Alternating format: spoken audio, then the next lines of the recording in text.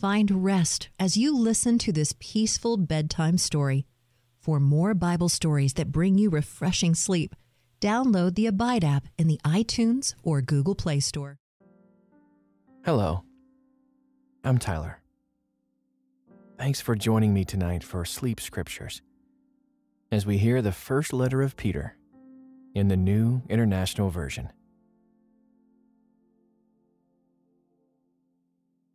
Peter, who was known as Simon, was part of Jesus' core group of 12 disciples and a Christian leader in Jerusalem. He was eventually called to share the gospel in Rome, where this letter was written. Peter wrote the letter to persecuted Christians, calling them God's people who are chosen and exiled, praising God that they now belong to the family of Abraham, even though they are Gentiles. God is inviting all people into a new family, with a new identity and a new hope. For those of us with this hope, suffering can actually deepen our faith, making it more genuine. Peter uses the images of the Old Testament to reinforce this new family identity. This puts his readers' suffering into a new context, that they are suffering as a witness to Jesus. Peter encourages the Christian Gentiles to submit to unjust Roman rule because violent resistance betrays the teachings of Jesus, who loved his enemies. He tells the Christian wives and slaves of the time to demonstrate their freedom in Christ by showing love and generosity to the non-Christian patriarch in the same way that Jesus resisted evil. And Christian husbands should treat them as equals, unlike the Roman family structure in their culture. Peter hopes that this imitation of Christ will bring power to the gospel message they share. He reminds them that Jesus was unfairly persecuted and murdered. And by being so, he died for the sins of his enemies and was resurrected and exalted as king. Then, Peter shows how baptism points to their vindication, a symbol showing that they are joined to Jesus. Peter recalls Jesus' words to rejoice in persecution, calls them to serve others, and reminds them to resist the real enemy by remaining faithful. The book of 1 Peter is a powerful reminder of hope in the midst of suffering. As God's people, we should expect to be misunderstood and to face hostility. But persecution is a chance to show others the love and generosity of Jesus. 1 Peter chapter 1, verse 3 says, "Praise be to the God and Father of our Lord Jesus Christ. In his great mercy, he has given us new birth into living hope through the resurrection of Jesus Christ from the dead. Instead of giving us the punishment for our sin, God had mercy on us by sending his Son Jesus to die for our sins and be resurrected. Because of this, we have hope for an eternity with God because he lives."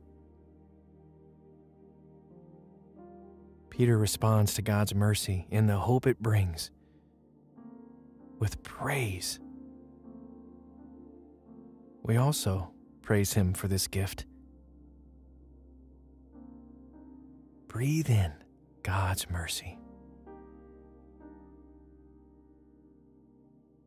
And exhaling, confess any sin in your life. Take another deep breath full of hope. Let that future hope fill your lungs. And breathe out, releasing any guilt or shame you've been holding on to. As you take a deep breath, feel your new identity in Christ throughout your body. In the air in your lungs, in your heart, and in your mind. Rest there as we offer him praise. Dear Father, God of Abraham, you have chosen this beloved child to be a part of your family.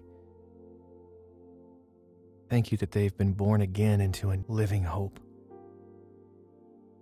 This child is part of a holy people, part of the new covenant, and a new temple built on the foundation of your Son, Jesus. You have given this child a new identity and hope, a hope that makes suffering and persecution a gift, a hope that puts our true hope into perspective. Praise you, Father God, for our true hope. I pray for your mercy on this child as they sleep. I ask for clarity for your beloved child. Help them to see clearly their mission in the world, to show your mercy to others. Just as Jesus showed us mercy by dying on the cross for our sins and rising again, let your hope rise in the spirit of this child as they listen to your word. In Jesus' name I pray. Amen. 1 Peter chapter 1. Peter, an apostle of Jesus Christ, to God's elect, exiles scattered throughout the provinces of Pontus, Galatia, Cappadocia, Asia, and Bithynia, who have been chosen according to the foreknowledge of God the Father through the sanctifying work of the Spirit to be obedient to Jesus Christ and sprinkled with his blood. Grace and peace be yours in abundance. Praise be to the God and Father of our Lord Jesus Christ.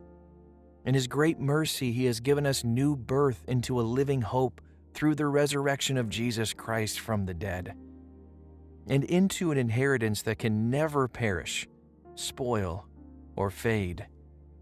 This inheritance is kept in heaven for you, who through faith are shielded by God's power until the coming of the salvation that is ready to be revealed in the last time. In all this you greatly rejoice, though now for a little while you may have had to suffer grief and all kinds of trials.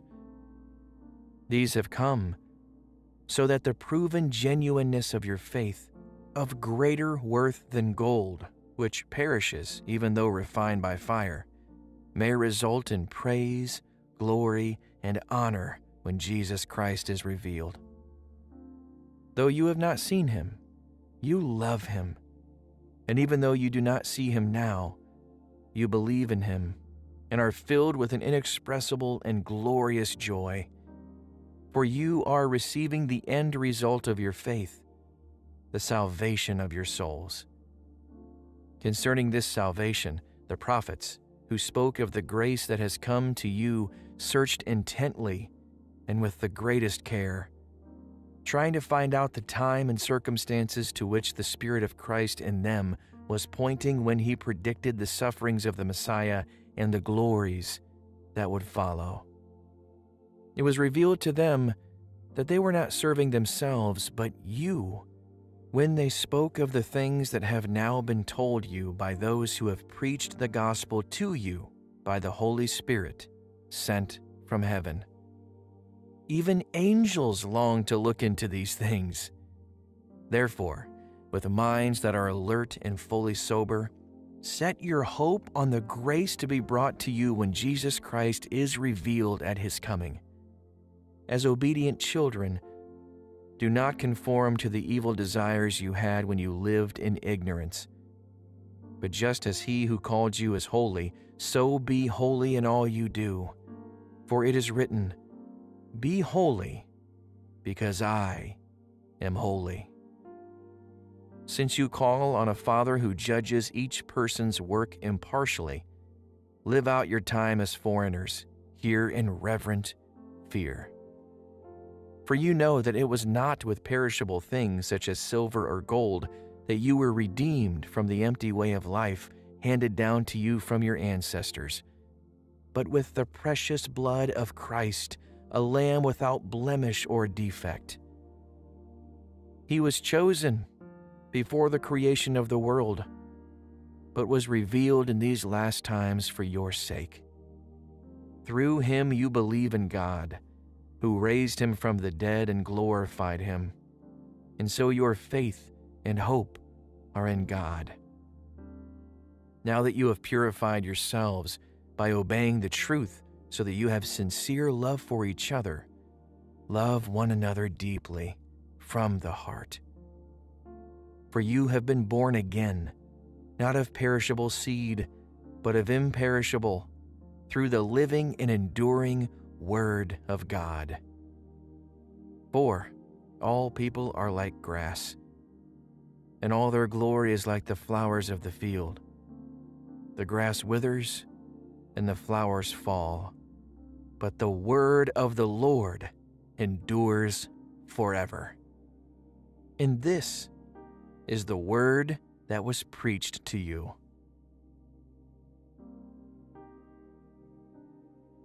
1 Peter chapter 2. Therefore, rid yourselves of all malice and all deceit, hypocrisy, envy, and slander of every kind. Like newborn babies, crave pure spiritual milk, so that by it you may grow up in your salvation, now that you have tasted that the Lord is good. As you come to him, the living stone, rejected by humans but chosen by God and precious to him, you also, like living stones, are being built into a spiritual house to be a holy priesthood, offering spiritual sacrifices acceptable to God through Jesus Christ. For in Scripture it says, "See, I lay a stone in Zion, a chosen and precious cornerstone, and the one who trusts in him will never be put to shame." Now to you who believe, this stone is precious, but to those who do not believe, the stone the builders rejected has become the cornerstone, and a stone that causes people to stumble, and a rock that makes them fall. They stumble because they disobey the message, which is also what they were destined for. But you are a chosen people, a royal priesthood, a holy nation, God's special possession, that you may declare the praises of him who called you out of darkness into his wonderful light. Once you were not a people, but now you are the people of God. Once you had not received mercy, but now you have received mercy.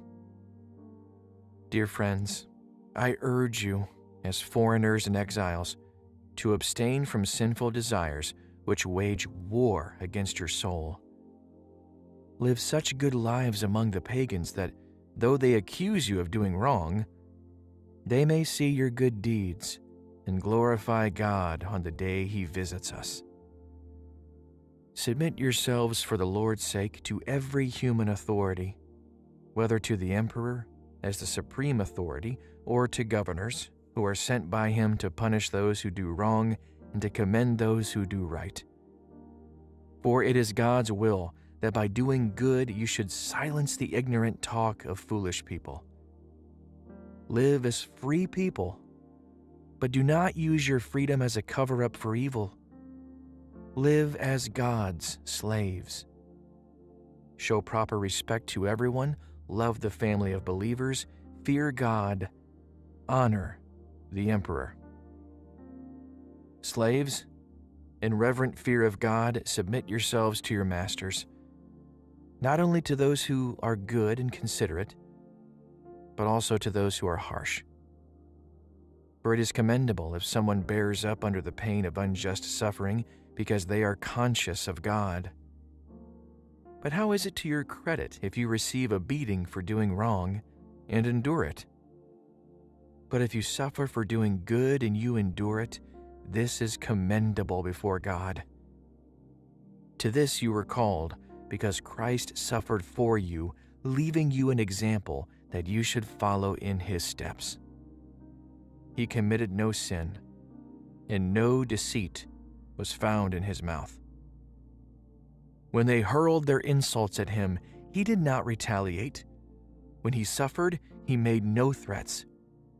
Instead, he entrusted himself to him who judges justly. He himself bore our sins in his body on the cross, so that we might die to sins and live for righteousness. By his wounds you have been healed. For you were like sheep going astray, but now you have returned to the shepherd and overseer of your souls. 1 Peter 3. Wives, in the same way, submit yourselves to your own husbands, so that, if any of them do not believe the word, they may be won over without words by the behavior of their wives, when they see the purity and reverence of your lives. Your beauty should not come from outward adornment, such as elaborate hairstyles and the wearing of gold jewelry or fine clothes. Rather, it should be that of your inner self, the unfading beauty of a gentle and quiet spirit, which is of great worth in God's sight. For this is the way the holy women of the past who put their hope in God used to adorn themselves.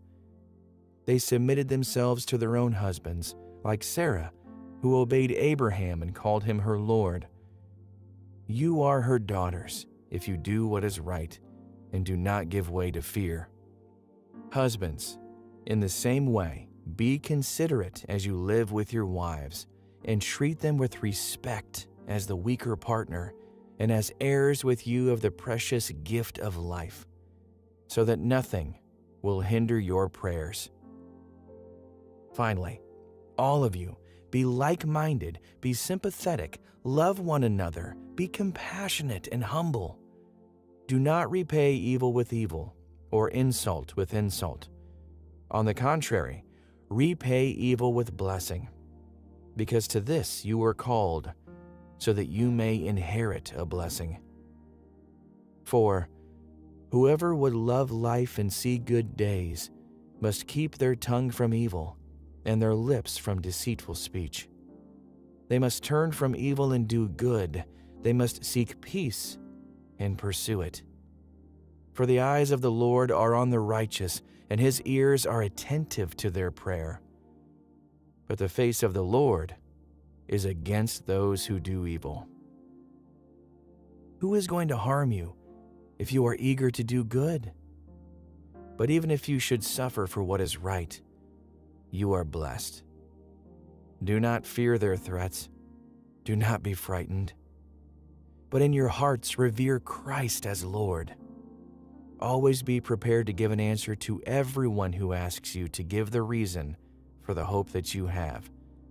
But do this with gentleness and respect, keeping a clear conscience, so that those who speak maliciously against your good behavior in Christ may be ashamed of their slander. For it is better, if it is God's will, to suffer for doing good than for doing evil. For Christ also suffered once for sins, the righteous for the unrighteous, to bring you to God. He was put to death in the body, but made alive in the spirit. After being made alive, he went and made proclamation to the imprisoned spirits, to those who were disobedient long ago, when God waited patiently in the days of Noah while the ark was being built. In it, only a few people, 8 in all, were saved through water.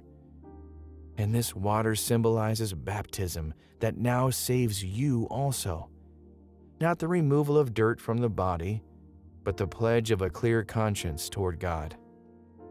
It saves you by the resurrection of Jesus Christ, who has gone into heaven and is at God's right hand, with angels, authorities, and powers in submission to Him.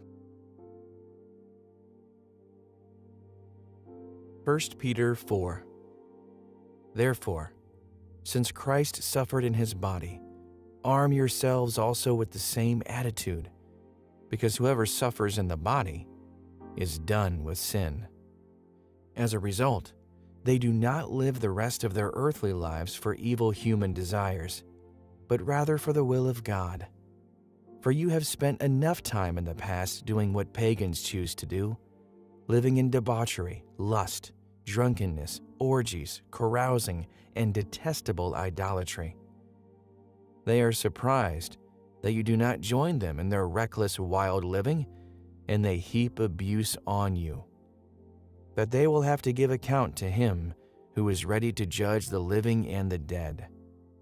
For this is the reason the gospel was preached even to those who are now dead, so that they might be judged according to human standards in regard to the body, but live according to God in regard to the Spirit. The end of all things is near.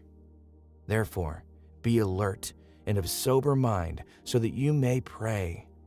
Above all, love each other deeply, because love covers over a multitude of sins. Offer hospitality to one another without grumbling. Each of you should use whatever gift you have received to serve others as faithful stewards of God's grace in its various forms. If anyone speaks, they should do so as one who speaks the very words of God. If anyone serves, they should do so with the strength God provides, so that in all things God may be praised through Jesus Christ. To Him be the glory and the power forever and ever. Amen. Dear friends, do not be surprised at the fiery ordeal that has come on you to test you, as though something strange were happening to you. But rejoice inasmuch as you participate in the sufferings of Christ, so that you may be overjoyed when His glory is revealed. If you are insulted because of the name of Christ, you are blessed, for the Spirit of glory and of God rests on you. If you suffer, it should not be as a murderer or thief or any other kind of criminal, or even as a meddler. However, if you suffer as a Christian, do not be ashamed, but praise God that you bear that name.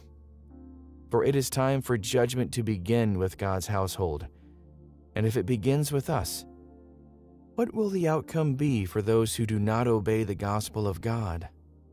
And if it is hard for the righteous to be saved, what will become of the ungodly and the sinner? So then, those who suffer according to God's will should commit themselves to their faithful Creator and continue to do good. 1 Peter chapter 5. To the elders among you, I appeal as a fellow elder and a witness of Christ's sufferings, who will also share in the glory to be revealed. Be shepherds of God's flock that is under your care, watching over them, not because you must, but because you are willing, as God wants you to be, not pursuing dishonest gain, but eager to serve, not lording it over those entrusted to you, but being examples to the flock. And when the chief shepherd appears, you will receive the crown of glory that will never fade away. In the same way, you who are younger, submit yourselves to your elders. All of you, clothe yourselves with humility toward one another, because God opposes the proud, but shares favor to the humble. Humble yourselves, therefore, under God's mighty hand, that He may lift you up in due time. Cast all your anxiety on Him, because He cares for you.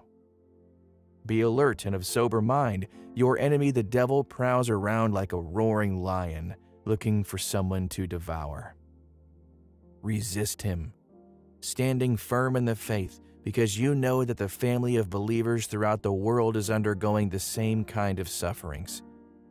And the God of all grace, who called you to his eternal glory in Christ, after you have suffered a little while, will himself restore you and make you strong, firm, and steadfast.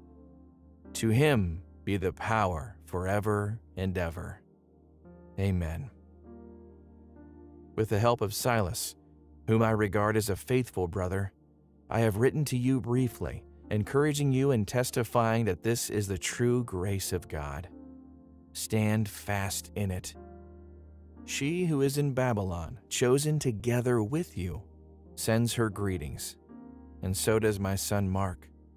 Greet one another with a kiss of love. Peace to all of you who are in Christ. God of all grace, clothe your beloved child in humility. Help them to rest gently under your mighty hand. Let this child's anxieties be cast on you, because you care so deeply for them. Let them know that they are not alone, that they stand with a family of believers throughout the world undergoing the same kind of sufferings. I pray that you will restore them as they sleep, so that they would be strong and steadfast in their faithfulness. Thank you for adopting this child into your family and giving them a purpose to show your mercy to others. It's in Jesus' name I pray. Amen. Allow this key verse from 1 Peter to sink in even deeper. Chapter 1, verse 3 says, "Praise be to the God and Father of our Lord Jesus Christ. In his great mercy, he has given us new birth into a living hope through the resurrection of Jesus Christ from the dead." We praise you, God the Father. We praise you for your mercy.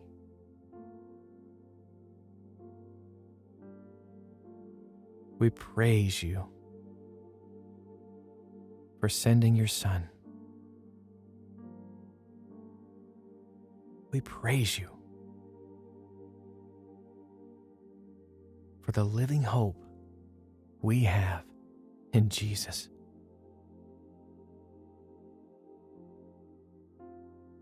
Now, let's hear about the second letter of Peter. Letting God's passionate love for the world he created fill your heart with hope. Peter sent this second letter as a farewell to be passed on to future generations, because he knew he would soon die at the hands of Roman authorities. Peter challenged the church to never stop growing, citing that we ought to seek to be participants in the divine nature of God, and that this was a lifelong process. And the most important trait of God is love, devotion to the well-being of others. He warned the church about corrupt leaders who are living their lives outside of Jesus' example and who are spreading a distorted theology. Peter recounts Old Testament stories of God's justice that these false teachers have been denying. They had distorted Paul's teaching about freedom in Christ as a license to sin, which ultimately made them a slave to their own desires. Peter points to the creation of the universe as proof of God's patience and promise. He gives each generation the opportunity to repent. Peter points out the words of the prophets that point toward Christ's return, when the earth and all its works will be exposed and God's purpose will be revealed, one where evil no longer exists. This is the true Christian hope. 2 Peter is a passionate letter, declaring that God loves the world and is determined to rescue it by putting an end to evil. This is the hope for the world, and we can hold on to that hope as we work out our faith to be more like God. 2 Peter chapter 1. Simon Peter, a servant and apostle of Jesus Christ, to those who through the righteousness of our God and Savior Jesus Christ have received a faith as precious as ours. Grace and peace be yours in abundance through the knowledge of God and of Jesus our Lord. His divine power has given us everything we need for a godly life through our knowledge of Him, who called us by His own glory and goodness. Through these He has given us His very great and precious promises, so that through them you may participate in the divine nature, having escaped the corruption in the world caused by evil desires. For this very reason, make every effort to add to your faith goodness, and to goodness knowledge, and to knowledge self-control, and to self-control perseverance, and to perseverance godliness, and to godliness mutual affection, and to mutual affection love. For if you possess these qualities in increasing measure, they will keep you from being ineffective and unproductive in your knowledge of our Lord Jesus Christ. But whoever does not have them is nearsighted and blind, forgetting that they have been cleansed from their past sins. Therefore, my brothers and sisters, make every effort to confirm your calling and election. For if you do these things, you will never stumble, and you will receive a rich welcome into the eternal kingdom of our Lord and Savior Jesus Christ. So I will always remind you of these things, even though you know them and are firmly established in the truth you now have. I think it is right to refresh your memory as long as I live in the tent of this body, because I know that I will soon put it aside, as our Lord Jesus Christ has made clear to me. And I will make every effort to see that after my departure, you will always be able to remember these things. For we do not follow cleverly devised stories when we told you about the coming of our Lord Jesus Christ in power, but we were eyewitnesses of His majesty. He received honor and glory from God the Father when the voice came to Him from the majestic glory, saying, "This is my Son, whom I love. With Him I am well pleased." We ourselves heard this voice that came from heaven when we were with Him on the sacred mountain. We also have the prophetic message as something completely reliable, and you will do well to pay attention to it, as to a light shining in a dark place, until the day dawns and the morning star rises in your hearts. Above all, you must understand that no prophecy of Scripture came about by the prophet's own interpretation of things. For prophecy never had its origin in the human will, but prophets, though human, spoke from God as they were carried along by the Holy Spirit. 2 Peter chapter 2. But there were also false prophets among the people, just as there will be false teachers among you.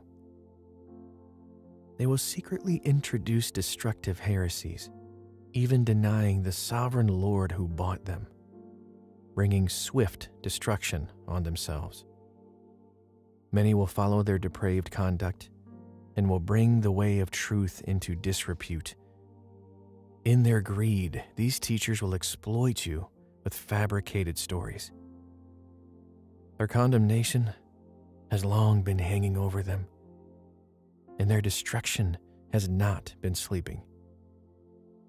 For if God did not spare angels when they sinned, but sent them to hell, putting them in chains of darkness to be held for judgment, if he did not spare the ancient world when he brought the flood on its ungodly people, but protected Noah, a preacher of righteousness, and 7 others, if he condemned the cities of Sodom and Gomorrah by burning them to ashes, and made them an example of what is going to happen to the ungodly, and if he rescued Lot, a righteous man who was distressed by the depraved conduct of the lawless, for that righteous man living among them day after day was tormented in his righteous soul by the lawless deeds he saw and heard.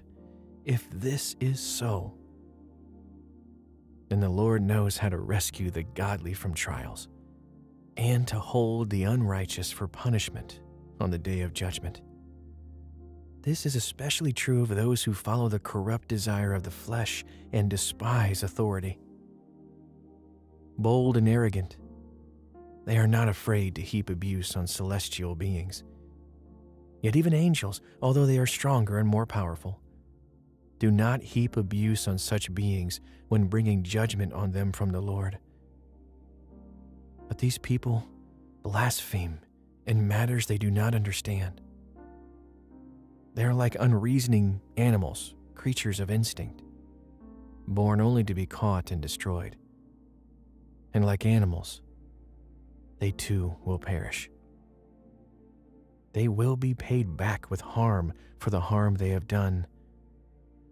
Their idea of pleasure is to carouse in broad daylight. They are blots in blemishes, reveling in their pleasures while they feast with you. With eyes full of adultery, they never stop sinning. They seduce the unstable. They are experts in greed, an accursed brood. They have left the straight way and wandered off to follow the way of Balaam, son of Bezer, who loved the wages of wickedness. But he was rebuked for his wrongdoing by a donkey, an animal without speech, who spoke with a human voice and restrained the prophet's madness. These people are springs without water and mists driven by a storm. Blackest darkness is reserved for them.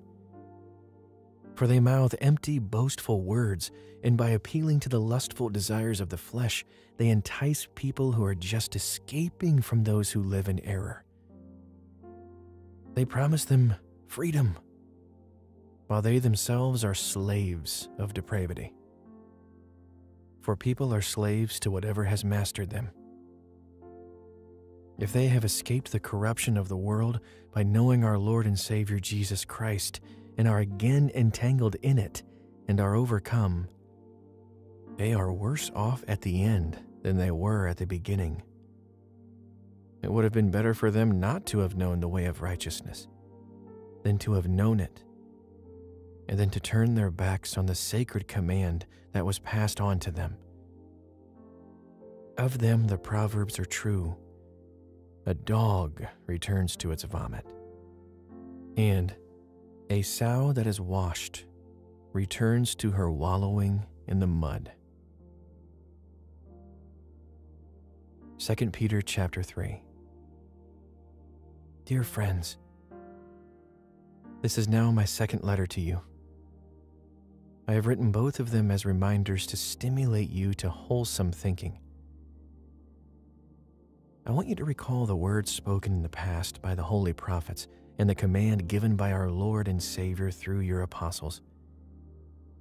Above all, you must understand that in the last days scoffers will come, scoffing and following their own evil desires. They will say, "Where is this coming he promised? Ever since our ancestors died, everything goes on as it has since the beginning of creation." But they deliberately forget that long ago by God's word, the heavens came into being and the earth was formed out of water and by water. By these waters also, the world of that time was deluged and destroyed. By the same word, the present heavens and earth are reserved for fire, being kept for the day of judgment and destruction of the ungodly. But do not forget this one thing, dear friends. With the Lord, a day is like 1,000 years, and 1,000 years are like a day. The Lord is not slow in keeping his promise, as some understand slowness. Instead, he is patient with you, not wanting anyone to perish, but everyone to come to repentance. But the day of the Lord will come like a thief. The heavens will disappear with a roar. The elements will be destroyed by fire, and the earth and everything done in it will be laid bare. Since everything will be destroyed in this way, what kind of people ought you to be?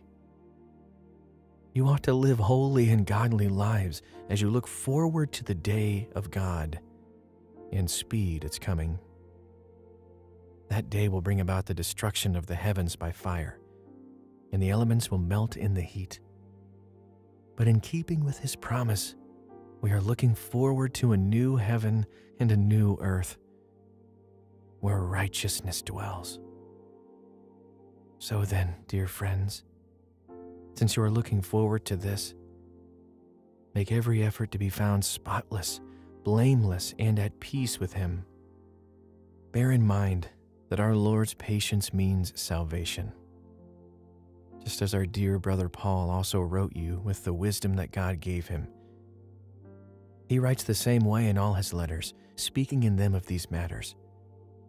His letters contain some things that are hard to understand, which ignorant and unstable people distort, as they do the other scriptures, to their own destruction. Therefore, dear friends, since you have been forewarned, be on your guard, so that you may not be carried away by the error of the lawless and fall from your secure position, but grow in the grace and knowledge of our Lord and Savior Jesus Christ. To him be glory both now and forever. Amen. 2 Peter chapter 3, verse 9 says, "The Lord is not slow in keeping his promise, as some understand slowness. Instead, he is patient with you, not wanting anyone to perish, but everyone to come to repentance." Creator God, thank you for your plan. From the moment you spoke the universe into existence, to the moment when the heavens will be peeled back and you triumph over evil forever. Let this future hope bring your child peace tonight as they sleep. Help them to place their life in your hands and trust fully in you and your sovereign plan. In Jesus' name I pray. Amen. Now let's hear the books of 1st and 2nd Peter again. Letting the hope we have in God lull you into even deeper sleep. Peter, who was known as Simon, was part of Jesus' core group of 12 disciples and a Christian leader in Jerusalem. He was eventually called to share the gospel in Rome, where this letter was written. Peter wrote the letter to persecuted Christians, calling them God's people who are chosen and exiled praising God that they now belong to the family of Abraham, even though they are Gentiles. God is inviting all people into a new family with a new identity and a new hope. For those of us with this hope, suffering can actually deepen our faith, making it more genuine. Peter uses the images of the Old Testament to reinforce this new family identity. This puts his readers' suffering into a new context, that they are suffering as a witness to Jesus. Peter encourages the Christian Gentiles to submit to unjust Roman rule because violent resistance betrays the teachings of Jesus, who loved his enemies. He tells the Christian wives and slaves of the time to demonstrate their freedom in Christ by showing love and generosity to the non-Christian patriarch in the same way that Jesus resisted evil. And Christian husbands should treat them as equals, unlike the Roman family structure in their culture. Peter hopes that this imitation of Christ will bring power to the gospel message they share. He reminds them that Jesus was unfairly persecuted and murdered. And by being so, he died for the sins of his enemies and was resurrected and exalted as king. Then, Peter shows how baptism points to their vindication, a symbol showing that they are joined to Jesus. Peter recalls Jesus' words to rejoice in persecution, calls them to serve others, and reminds them to resist the real enemy by remaining faithful. The book of 1 Peter is a powerful reminder of hope in the midst of suffering. As God's people, we should expect to be misunderstood and to face hostility. But persecution is a chance to show others the love and generosity of Jesus. 1 Peter chapter 1, verse 3 says, "Praise be to the God and Father of our Lord Jesus Christ. In his great mercy, he has given us new birth into living hope through the resurrection of Jesus Christ from the dead. Instead of giving us the punishment for our sin, God had mercy on us by sending his Son Jesus to die for our sins and be resurrected. Because of this, we have hope for an eternity with God because he lives." Peter responds to God's mercy and the hope it brings with praise. We also praise him for this gift. Breathe in God's mercy. And exhaling, confess any sin in your life. Take another deep breath full of hope. Let that future hope fill your lungs. And breathe out, releasing any guilt or shame you've been holding on to.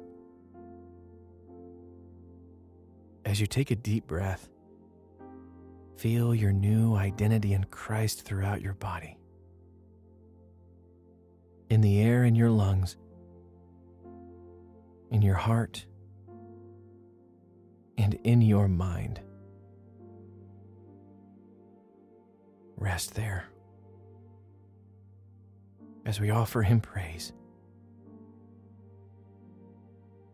Dear Father, God of Abraham, you have chosen this beloved child to be a part of your family. Thank you that they've been born again into a living hope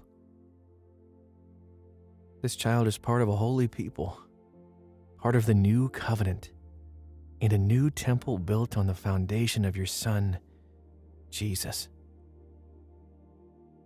You have given this child a new identity and hope, a hope that makes suffering and persecution a gift, a hope that puts our true hope into perspective. Praise you, Father God, for our true hope. I pray for your mercy on this child as they sleep. I ask for clarity for your beloved child. Help them to see clearly their mission in the world, to show your mercy to others. Just as Jesus showed us mercy by dying on the cross for our sins and rising again, let your hope rise in the spirit of this child as they listen to your word. In Jesus' name I pray. Amen. 1 Peter chapter 1. Peter, an apostle of Jesus Christ, to God's elect, exiles scattered throughout the provinces of Pontus, Galatia, Cappadocia, Asia, and Bithynia, who have been chosen according to the foreknowledge of God the Father through the sanctifying work of the Spirit to be obedient to Jesus Christ and sprinkled with his blood. Grace and peace be yours in abundance. Praise be to the God and Father of our Lord Jesus Christ. In his great mercy, he has given us new birth into a living hope through the resurrection of Jesus Christ from the dead, and into an inheritance that can never perish, spoil, or fade. This inheritance is kept in heaven for you, who through faith are shielded by God's power until the coming of the salvation that is ready to be revealed in the last time. In all this you greatly rejoice, though now for a little while you may have had to suffer grief and all kinds of trials. These have come so that the proven genuineness of your faith, of greater worth than gold, which perishes even though refined by fire, may result in praise, glory, and honor when Jesus Christ is revealed. Though you have not seen him, you love him, and even though you do not see him now, you believe in him and are filled with an inexpressible and glorious joy, for you are receiving the end result of your faith, the salvation of your souls. Concerning this salvation, the prophets, who spoke of the grace that has come to you, searched intently and with the greatest care, trying to find out the time and circumstances to which the Spirit of Christ in them was pointing when he predicted the sufferings of the Messiah and the glories that would follow. It was revealed to them that they were not serving themselves, but you, when they spoke of the things that have now been told you by those who have preached the gospel to you by the Holy Spirit sent from heaven. Even angels long to look into these things. Therefore, with minds that are alert and fully sober, set your hope on the grace to be brought to you when Jesus Christ is revealed at his coming. As obedient children, do not conform to the evil desires you had when you lived in ignorance. But just as he who called you is holy, so be holy in all you do. For it is written, "Be holy, because I am holy." Since you call on a Father who judges each person's work impartially, live out your time as foreigners here in reverent fear. For you know that it was not with perishable things such as silver or gold that you were redeemed from the empty way of life handed down to you from your ancestors, but with the precious blood of Christ, a lamb without blemish or defect. He was chosen before the creation of the world, but was revealed in these last times for your sake. Through him you believe in God, who raised him from the dead and glorified him. And so your faith and hope are in God.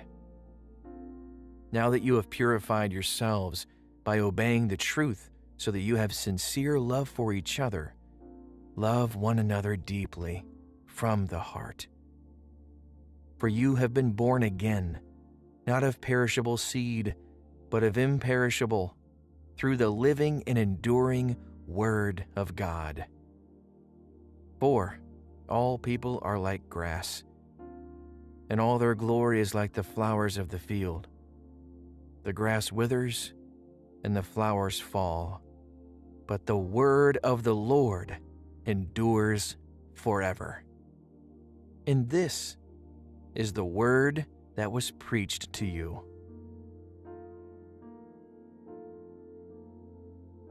1 Peter chapter 2.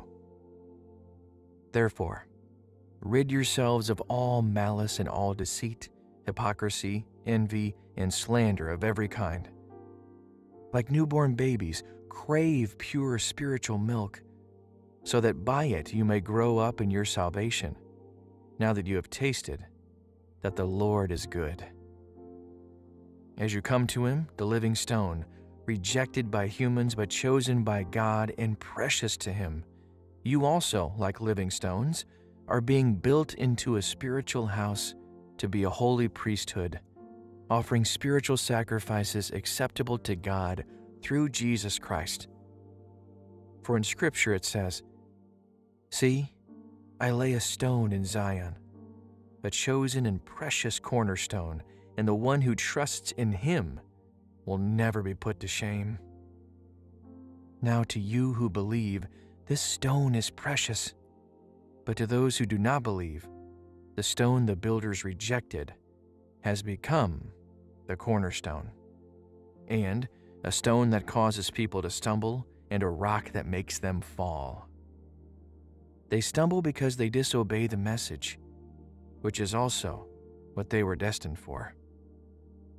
But you are a chosen people, a royal priesthood, a holy nation, God's special possession, that you may declare the praises of him who called you out of darkness into his wonderful light. Once you were not a people, but now you are the people of God. Once you had not received mercy, but now you have received mercy. Dear friends, I urge you, as foreigners and exiles, to abstain from sinful desires which wage war against your soul. Live such good lives among the pagans that, though they accuse you of doing wrong, they may see your good deeds and glorify God on the day he visits us. Submit yourselves for the Lord's sake to every human authority, whether to the emperor as the supreme authority or to governors who are sent by him to punish those who do wrong and to commend those who do right. For it is God's will that by doing good you should silence the ignorant talk of foolish people. Live as free people, but do not use your freedom as a cover-up for evil. Live as God's slaves. Show proper respect to everyone, love the family of believers, fear God, honor the emperor. Slaves, in reverent fear of God, submit yourselves to your masters, not only to those who are good and considerate, but also to those who are harsh. For it is commendable if someone bears up under the pain of unjust suffering because they are conscious of God. But how is it to your credit if you receive a beating for doing wrong and endure it? But if you suffer for doing good and you endure it, this is commendable before God. To this you were called, because Christ suffered for you, leaving you an example that you should follow in his steps. He committed no sin, and no deceit was found in his mouth. When they hurled their insults at him, he did not retaliate.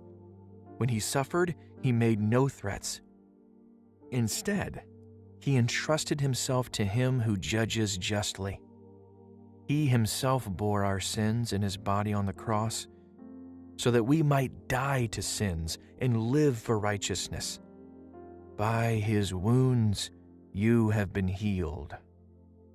For you were like sheep going astray, but now you have returned to the shepherd and overseer of your souls. 1 Peter 3.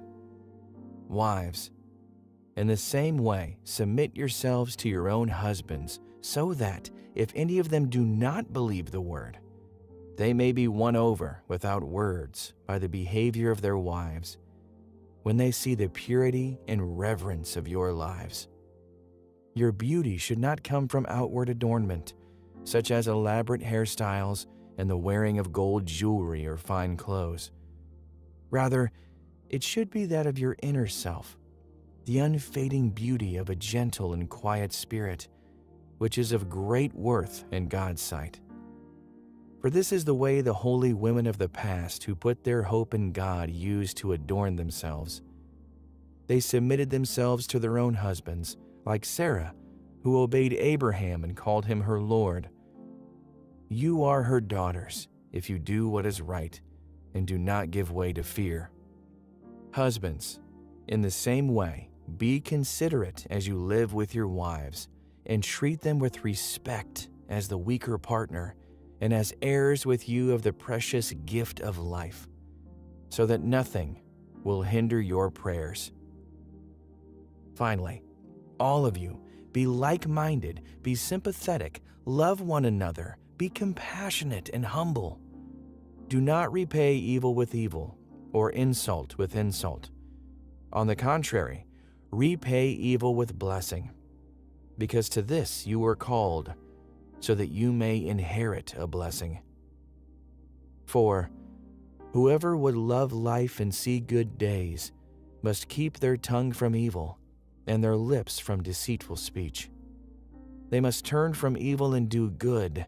They must seek peace and pursue it. For the eyes of the Lord are on the righteous, and his ears are attentive to their prayer. But the face of the Lord is against those who do evil. Who is going to harm you if you are eager to do good? But even if you should suffer for what is right, you are blessed. Do not fear their threats. Do not be frightened. But in your hearts revere Christ as Lord. Always be prepared to give an answer to everyone who asks you to give the reason for the hope that you have. But do this with gentleness and respect, keeping a clear conscience, so that those who speak maliciously against your good behavior in Christ may be ashamed of their slander. For it is better, if it is God's will, to suffer for doing good than for doing evil. For Christ also suffered once for sins, the righteous for the unrighteous, to bring you to God. He was put to death in the body, but made alive in the spirit.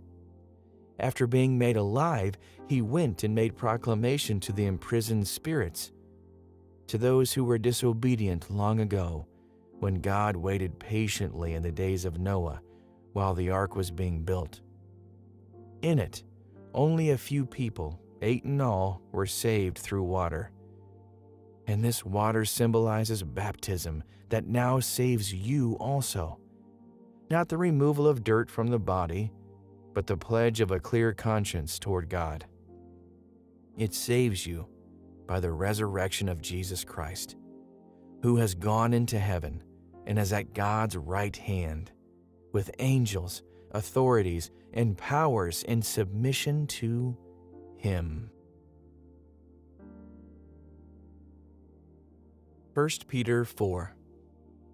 Therefore, since Christ suffered in his body, arm yourselves also with the same attitude, because whoever suffers in the body is done with sin.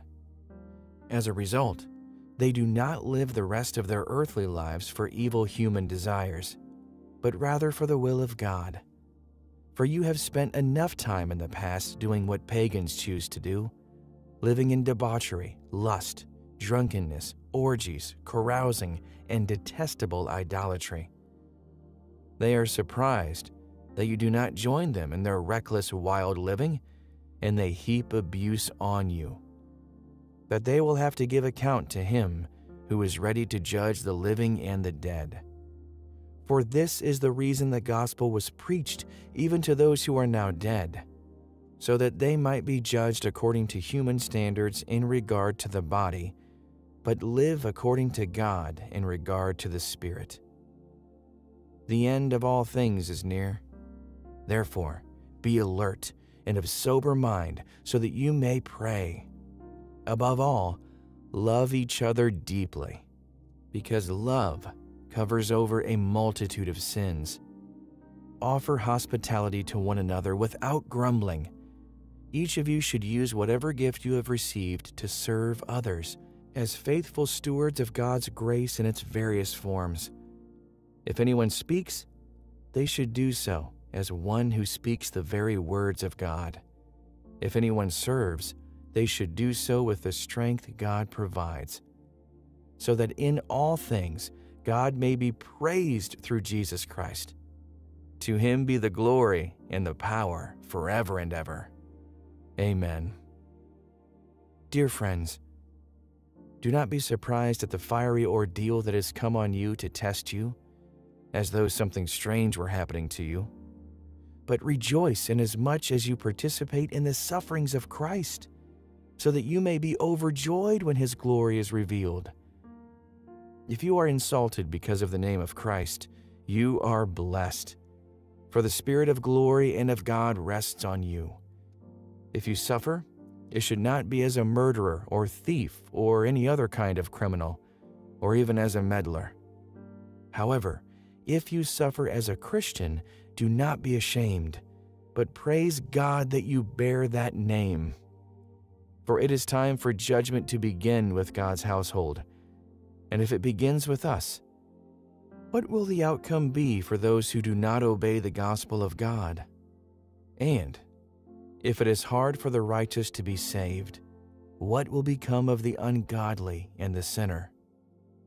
So then, those who suffer according to God's will should commit themselves to their faithful Creator and continue to do good. 1 Peter chapter 5.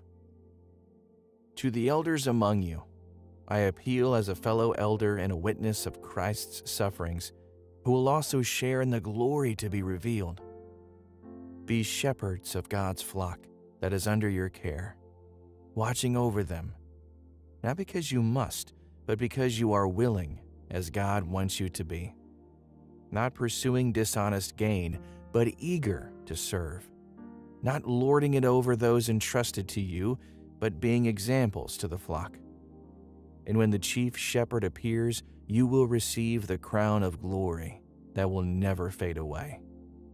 In the same way, you who are younger, submit yourselves to your elders. All of you, clothe yourselves with humility toward one another, because God opposes the proud, but shares favor to the humble. Humble yourselves, therefore, under God's mighty hand, that He may lift you up in due time. Cast all your anxiety on Him, because He cares for you. Be alert and of sober mind. Your enemy, the devil, prowls around like a roaring lion, looking for someone to devour. Resist him, standing firm in the faith, because you know that the family of believers throughout the world is undergoing the same kind of sufferings. And the God of all grace, who called you to His eternal glory in Christ, after you have suffered a little while, will Himself restore you and make you strong, firm, and steadfast. To Him be the power forever and ever. Amen. With the help of Silas, whom I regard as a faithful brother, I have written to you briefly, encouraging you and testifying that this is the true grace of God. Stand fast in it. She who is in Babylon, chosen together with you, sends her greetings, and so does my son Mark. greet one another with a kiss of love. Peace to all of you who are in Christ. God of all grace, clothe your beloved child in humility. Help them to rest gently under your mighty hand. Let this child's anxieties be cast on you, because you care so deeply for them. Let them know that they are not alone, that they stand with a family of believers throughout the world undergoing the same kind of sufferings. I pray that you will restore them as they sleep, so that they would be strong and steadfast in their faithfulness. Thank you for adopting this child into your family and giving them a purpose to show your mercy to others. It's in Jesus' name I pray. Amen. Allow this key verse from 1 Peter to sink in even deeper. Chapter 1, verse 3 says, "Praise be to the God and Father of our Lord Jesus Christ. In his great mercy, he has given us new birth into a living hope through the resurrection of Jesus Christ from the dead." We praise you, God the Father. We praise you for your mercy.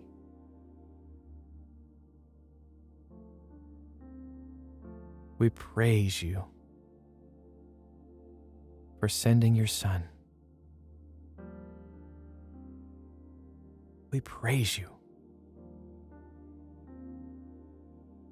for the living hope we have in Jesus.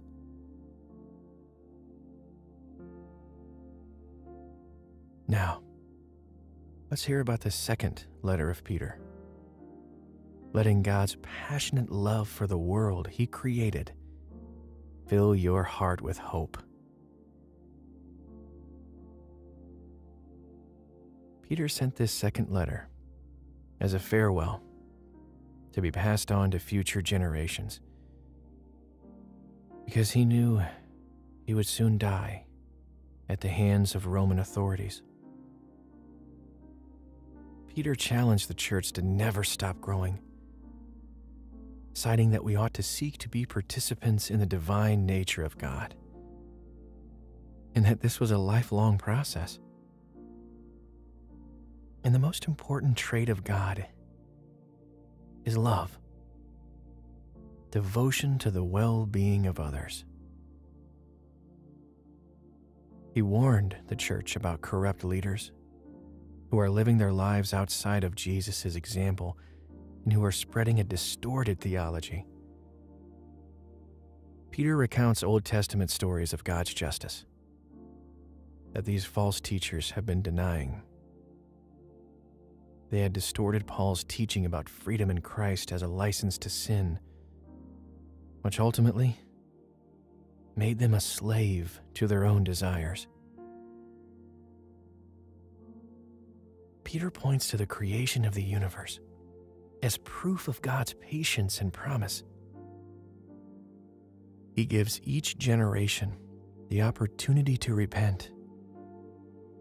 Peter points out the words of the prophets that point toward Christ's return, when the earth and all its works will be exposed and God's purpose will be revealed, one where evil no longer exists. This is the true Christian hope. 2 Peter is a passionate letter, declaring that God loves the world and is determined to rescue it by putting an end to evil. This is the hope for the world, and we can hold on to that hope as we work out our faith to be more like God. 2 Peter chapter 1. Simon Peter, a servant and apostle of Jesus Christ, to those who through the righteousness of our God and Savior Jesus Christ have received a faith as precious as ours. Grace and peace be yours in abundance through the knowledge of God and of Jesus our Lord. His divine power has given us everything we need for a godly life through our knowledge of Him, who called us by His own glory and goodness. Through these He has given us His very great and precious promises, so that through them you may participate in the divine nature, having escaped the corruption in the world caused by evil desires. For this very reason, make every effort to add to your faith goodness, and to goodness knowledge, and to knowledge self-control, and to self-control perseverance, and to perseverance godliness, and to godliness mutual affection, and to mutual affection love. For if you possess these qualities in increasing measure, they will keep you from being ineffective and unproductive in your knowledge of our Lord Jesus Christ. But whoever does not have them is nearsighted and blind, forgetting that they have been cleansed from their past sins. Therefore, my brothers and sisters, make every effort to confirm your calling and election. For if you do these things, you will never stumble, and you will receive a rich welcome into the eternal kingdom of our Lord and Savior Jesus Christ. So I will always remind you of these things, even though you know them and are firmly established in the truth you now have. I think it is right to refresh your memory as long as I live in the tent of this body, because I know that I will soon put it aside, as our Lord Jesus Christ has made clear to me. And I will make every effort to see that after my departure, you will always be able to remember these things. For we do not follow cleverly devised stories when we told you about the coming of our Lord Jesus Christ in power, but we were eyewitnesses of His majesty.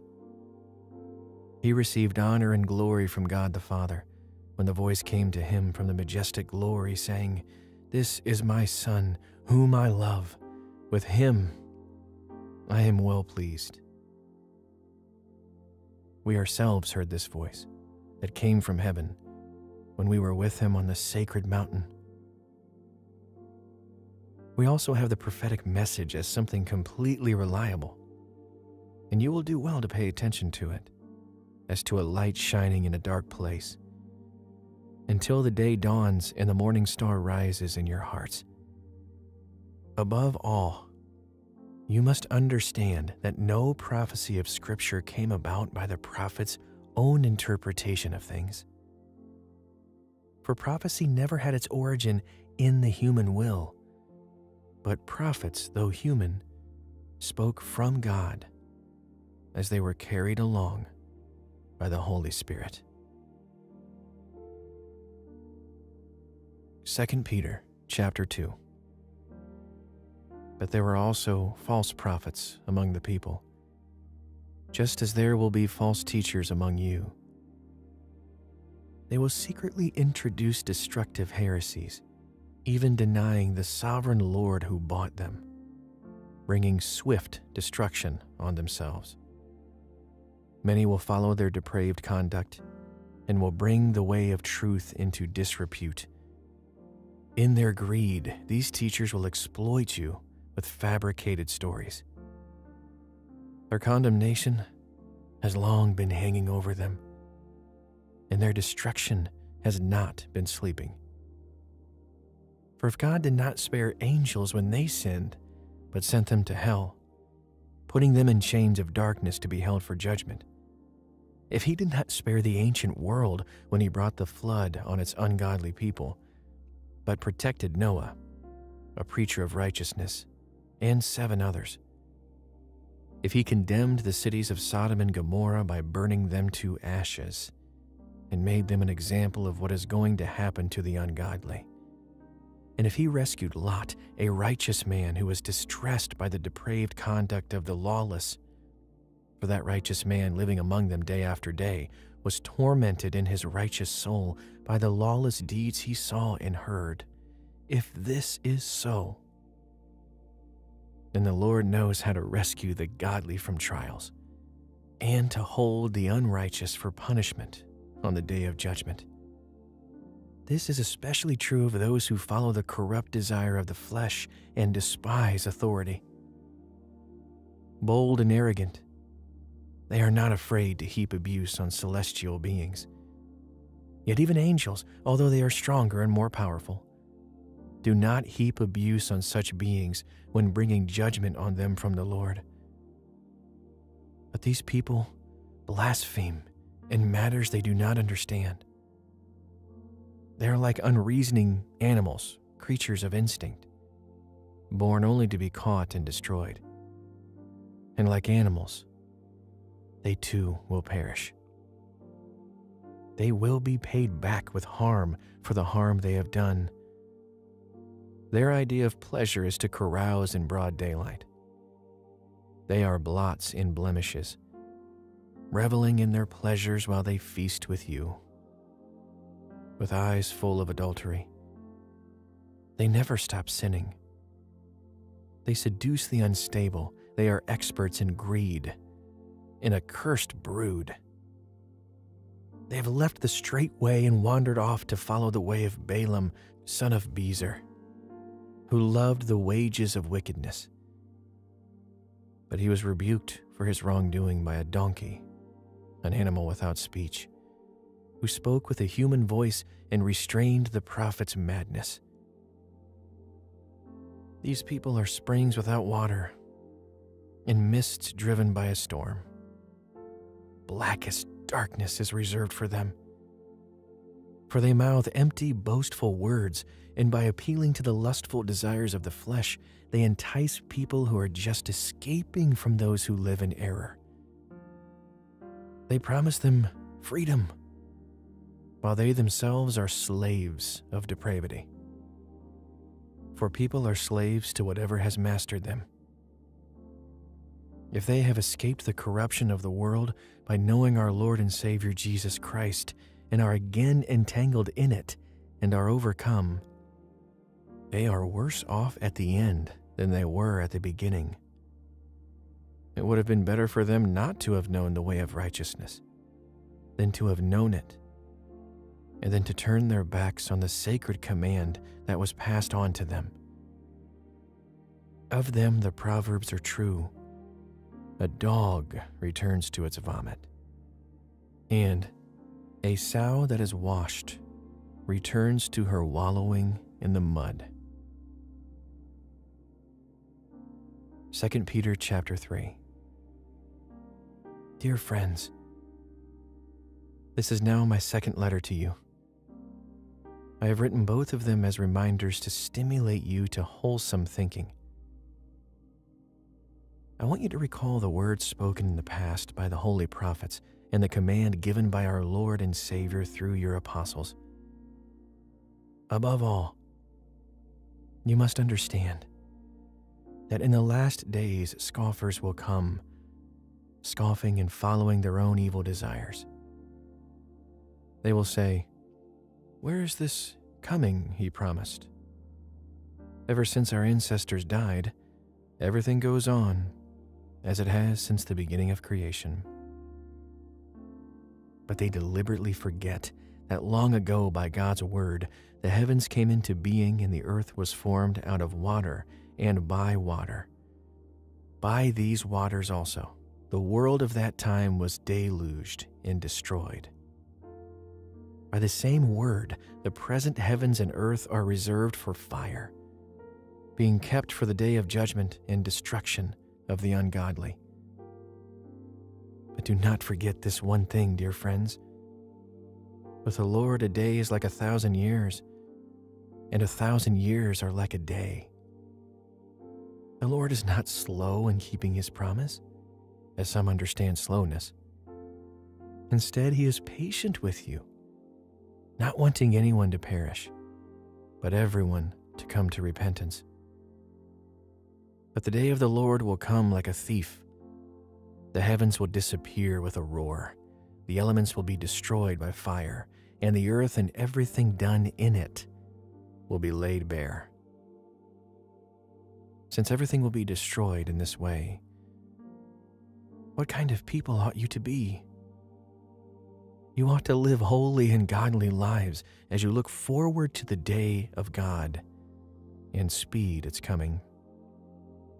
That day will bring about the destruction of the heavens by fire, and the elements will melt in the heat. But in keeping with his promise, we are looking forward to a new heaven and a new earth where righteousness dwells. So then, dear friends, since you are looking forward to this, make every effort to be found spotless, blameless, and at peace with him. Bear in mind that our Lord's patience means salvation. Just as our dear brother Paul also wrote you with the wisdom that God gave him. He writes the same way in all his letters, speaking in them of these matters. His letters contain some things that are hard to understand, which ignorant and unstable people distort, as they do the other scriptures, to their own destruction. Therefore, dear friends, since you have been forewarned, be on your guard, so that you may not be carried away by the error of the lawless and fall from your secure position, but grow in the grace and knowledge of our Lord and Savior Jesus Christ. To him be glory both now and forever. Amen. 2 Peter chapter 3, verse 9 says, "The Lord is not slow in keeping his promise, as some understand slowness. Instead, he is patient with you, not wanting anyone to perish, but everyone to come to repentance." Creator God, thank you for your plan. From the moment you spoke the universe into existence, to the moment when the heavens will be peeled back and you triumph over evil forever. Let this future hope bring your child peace tonight as they sleep. Help them to place their life in your hands and trust fully in you and your sovereign plan. In Jesus' name I pray. Amen. Father, let your living hope guide us through this world as we share your love and generosity and continue to abide in Christ. Peter, who was known as Simon, was part of Jesus' core group of 12 disciples and a Christian leader in Jerusalem. He was eventually called to share the gospel in Rome, where this letter was written. Peter wrote the letter to persecuted Christians, calling them God's people who are chosen and exiled, praising God that they now belong to the family of Abraham, even though they are Gentiles. God is inviting all people into a new family, with a new identity and a new hope. For those of us with this hope, suffering can actually deepen our faith, making it more genuine. Peter uses the images of the Old Testament to reinforce this new family identity. This puts his readers' suffering into a new context, that they are suffering as a witness to Jesus. Peter encourages the Christian Gentiles to submit to unjust Roman rule because violent resistance betrays the teachings of Jesus. who loved his enemies.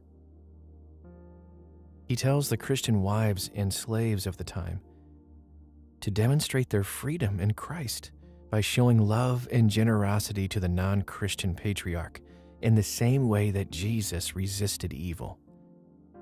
And Christian husbands should treat them as equals, unlike the Roman family structure in their culture. Peter hopes that this imitation of Christ will bring power to the gospel message they share. He reminds them that Jesus was unfairly persecuted and murdered. And by being so, he died for the sins of his enemies and was resurrected and exalted as king. Then, Peter shows how baptism points to their vindication, a symbol showing that they are joined to Jesus.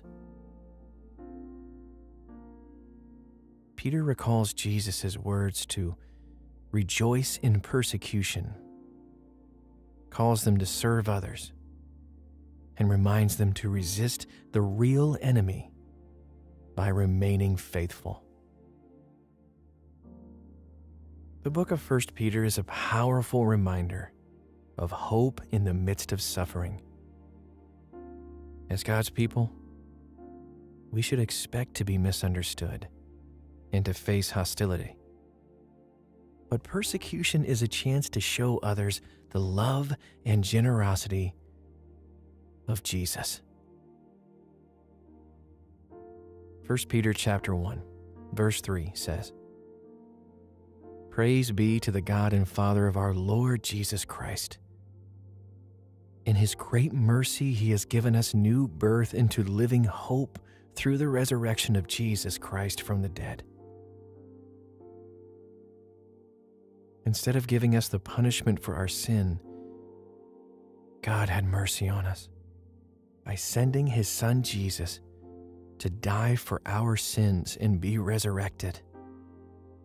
Because of this, we have hope for an eternity with God because he lives." Peter responds to God's mercy and the hope it brings with praise.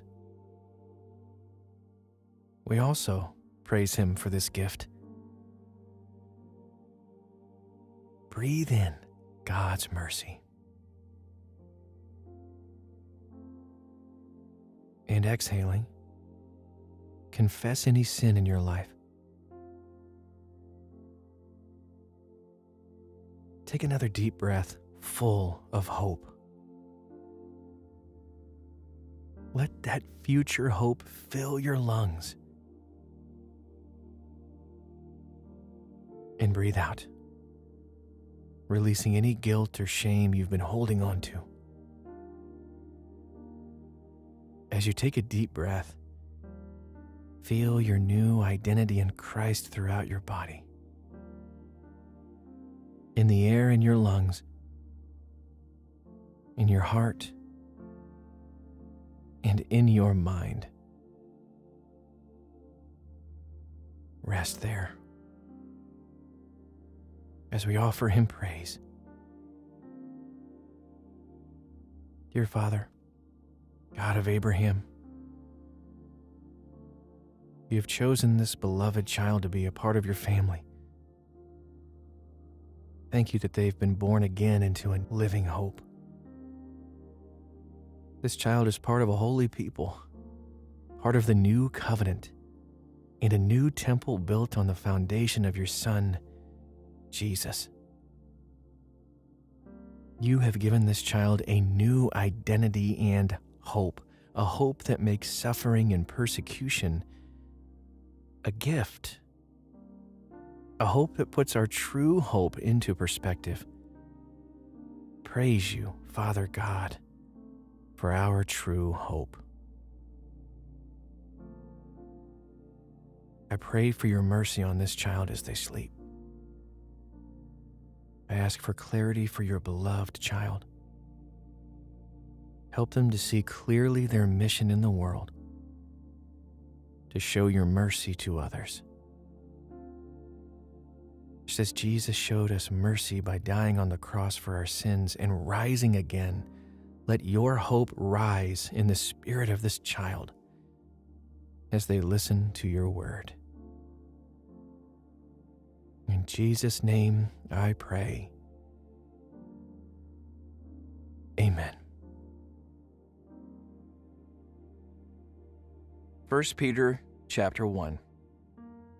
Peter, an apostle of Jesus Christ, to God's elect, exiles scattered throughout the provinces of Pontus, Galatia, Cappadocia, Asia, and Bithynia, who have been chosen according to the foreknowledge of God the Father, through the sanctifying work of the Spirit, to be obedient to Jesus Christ and sprinkled with his blood. Grace and peace be yours in abundance. Praise be to the God and Father of our Lord Jesus Christ. In his great mercy, he has given us new birth into a living hope through the resurrection of Jesus Christ from the dead, and into an inheritance that can never perish, spoil, or fade. This inheritance is kept in heaven for you, who through faith are shielded by God's power until the coming of the salvation that is ready to be revealed in the last time. In all this you greatly rejoice, though now for a little while you may have had to suffer grief and all kinds of trials. These have come so that the proven genuineness of your faith, of greater worth than gold, which perishes even though refined by fire, may result in praise, glory, and honor when Jesus Christ is revealed. Though you have not seen him, you love him, and even though you do not see him now, you believe in him and are filled with an inexpressible and glorious joy, for you are receiving the end result of your faith, the salvation of your souls. Concerning this salvation, the prophets, who spoke of the grace that has come to you, searched intently and with the greatest care, trying to find out the time and circumstances to which the Spirit of Christ in them was pointing when he predicted the sufferings of the Messiah and the glories that would follow. It was revealed to them that they were not serving themselves, but you, when they spoke of the things that have now been told you by those who have preached the gospel to you by the Holy Spirit sent from heaven. Even angels long to look into these things. Therefore, with minds that are alert and fully sober, set your hope on the grace to be brought to you when Jesus Christ is revealed at his coming. As obedient children, do not conform to the evil desires you had when you lived in ignorance. But just as he who called you is holy, so be holy in all you do. For it is written, "Be holy, because I am holy." Since you call on a Father who judges each person's work impartially, live out your time as foreigners, here in reverent fear.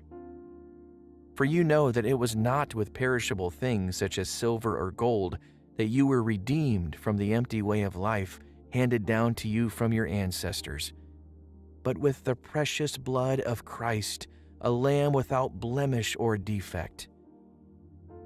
He was chosen before the creation of the world, but was revealed in these last times for your sake. Through him you believe in God, who raised him from the dead and glorified him, and so your faith and hope are in God. Now that you have purified yourselves by obeying the truth, so that you have sincere love for each other, love one another deeply from the heart. For you have been born again, not of perishable seed, but of imperishable, through the living and enduring Word of God. For all people are like grass, and all their glory is like the flowers of the field. The grass withers, and the flowers fall, but the word of the Lord endures forever. In this is the word that was preached to you.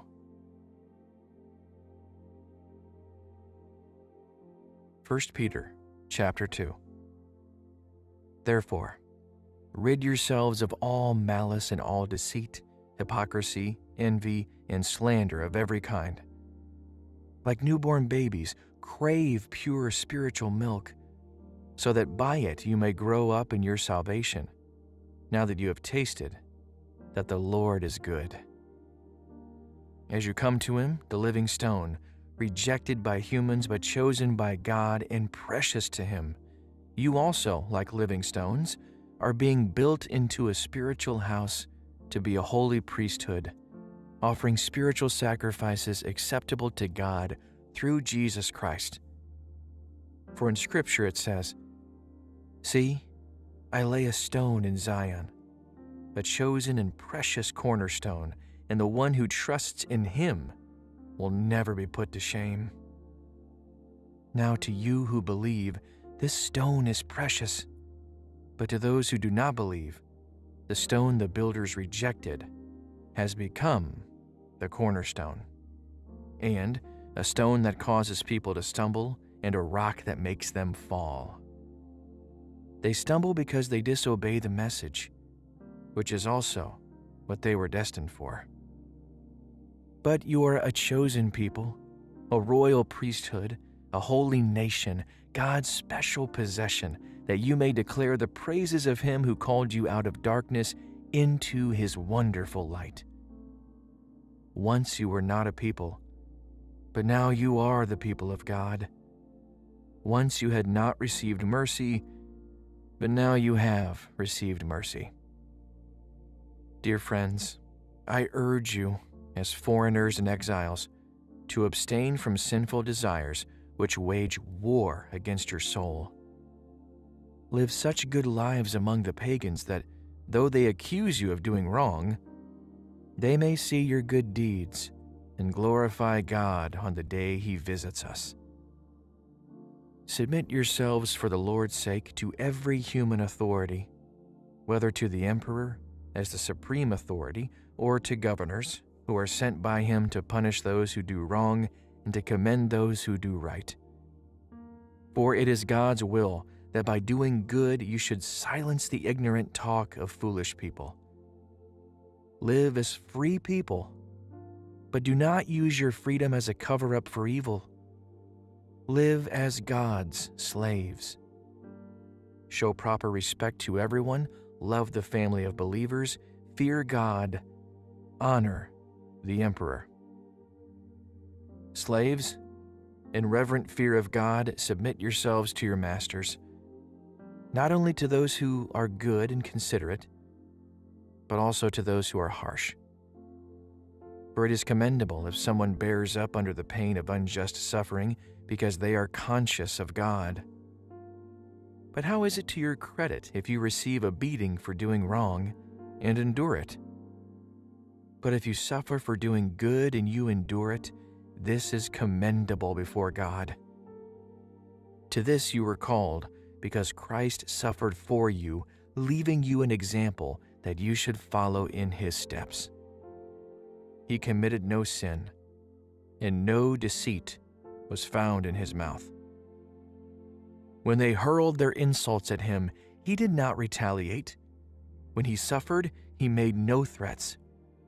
Instead, he entrusted himself to him who judges justly.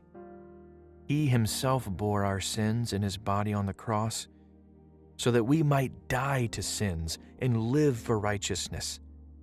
By his wounds you have been healed. For you were like sheep going astray, but now you have returned to the shepherd and overseer of your souls. 1 Peter 3. Wives, in the same way, submit yourselves to your own husbands, so that, if any of them do not believe the word, they may be won over without words by the behavior of their wives, when they see the purity and reverence of your lives. Your beauty should not come from outward adornment, such as elaborate hairstyles and the wearing of gold jewelry or fine clothes. Rather, it should be that of your inner self, the unfading beauty of a gentle and quiet spirit, which is of great worth in God's sight. For this is the way the holy women of the past who put their hope in God used to adorn themselves. They submitted themselves to their own husbands, like Sarah, who obeyed Abraham and called him her Lord. You are her daughters if you do what is right and do not give way to fear. Husbands, in the same way, be considerate as you live with your wives, and treat them with respect as the weaker partner and as heirs with you of the precious gift of life, so that nothing will hinder your prayers. Finally, all of you, be like-minded, be sympathetic, love one another, be compassionate and humble. Do not repay evil with evil or insult with insult. On the contrary, repay evil with blessing, because to this you were called, so that you may inherit a blessing. For whoever would love life and see good days must keep their tongue from evil and their lips from deceitful speech. They must turn from evil and do good. They must seek peace and pursue it. For the eyes of the Lord are on the righteous, and his ears are attentive to their prayer. But the face of the Lord is against those who do evil. Who is going to harm you if you are eager to do good? But even if you should suffer for what is right, you are blessed. Do not fear their threats. Do not be frightened. But in your hearts revere Christ as Lord. Always be prepared to give an answer to everyone who asks you to give the reason for the hope that you have. But do this with gentleness and respect, keeping a clear conscience, so that those who speak maliciously against your good behavior in Christ may be ashamed of their slander. For it is better, if it is God's will, to suffer for doing good than for doing evil. For Christ also suffered once for sins, the righteous for the unrighteous, to bring you to God. He was put to death in the body, but made alive in the spirit. After being made alive, he went and made proclamation to the imprisoned spirits, to those who were disobedient long ago, when God waited patiently in the days of Noah while the ark was being built. In it, only a few people, 8 in all, were saved through water. And this water symbolizes baptism that now saves you also. Not the removal of dirt from the body, but the pledge of a clear conscience toward God. It saves you by the resurrection of Jesus Christ, who has gone into heaven and is at God's right hand, with angels, authorities, and powers in submission to him. 1 Peter 4. Therefore, since Christ suffered in his body, arm yourselves also with the same attitude, because whoever suffers in the body is done with sin. As a result, they do not live the rest of their earthly lives for evil human desires, but rather for the will of God. For you have spent enough time in the past doing what pagans choose to do, living in debauchery, lust, drunkenness, orgies, carousing, and detestable idolatry. They are surprised that you do not join them in their reckless, wild living, and they heap abuse on you. That they will have to give account to him who is ready to judge the living and the dead.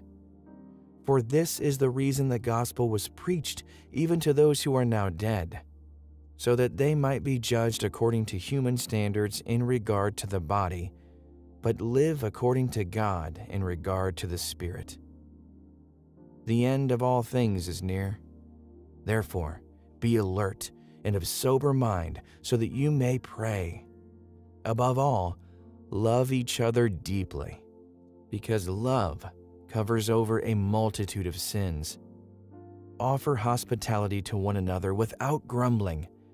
Each of you should use whatever gift you have received to serve others as faithful stewards of God's grace in its various forms. If anyone speaks, they should do so as one who speaks the very words of God. If anyone serves, they should do so with the strength God provides, so that in all things God may be praised through Jesus Christ. To him be the glory and the power forever and ever. Amen. Dear friends, do not be surprised at the fiery ordeal that has come on you to test you, as though something strange were happening to you. But rejoice inasmuch as you participate in the sufferings of Christ, so that you may be overjoyed when his glory is revealed. If you are insulted because of the name of Christ, you are blessed, for the Spirit of glory and of God rests on you. If you suffer, it should not be as a murderer or thief or any other kind of criminal, or even as a meddler. However, if you suffer as a Christian, do not be ashamed, but praise God that you bear that name. For it is time for judgment to begin with God's household. And if it begins with us, what will the outcome be for those who do not obey the gospel of God? And if it is hard for the righteous to be saved, what will become of the ungodly and the sinner? So then, those who suffer according to God's will should commit themselves to their faithful Creator and continue to do good. 1 Peter chapter 5. To the elders among you, I appeal as a fellow elder and a witness of Christ's sufferings, who will also share in the glory to be revealed. Be shepherds of God's flock that is under your care, watching over them, not because you must, but because you are willing, as God wants you to be. Not pursuing dishonest gain, but eager to serve. Not lording it over those entrusted to you, but being examples to the flock.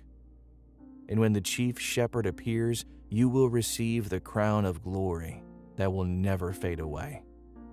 In the same way, you who are younger, submit yourselves to your elders. All of you, clothe yourselves with humility toward one another, because God opposes the proud, but shares favor to the humble. Humble yourselves, therefore, under God's mighty hand, that he may lift you up in due time. Cast all your anxiety on him, because he cares for you.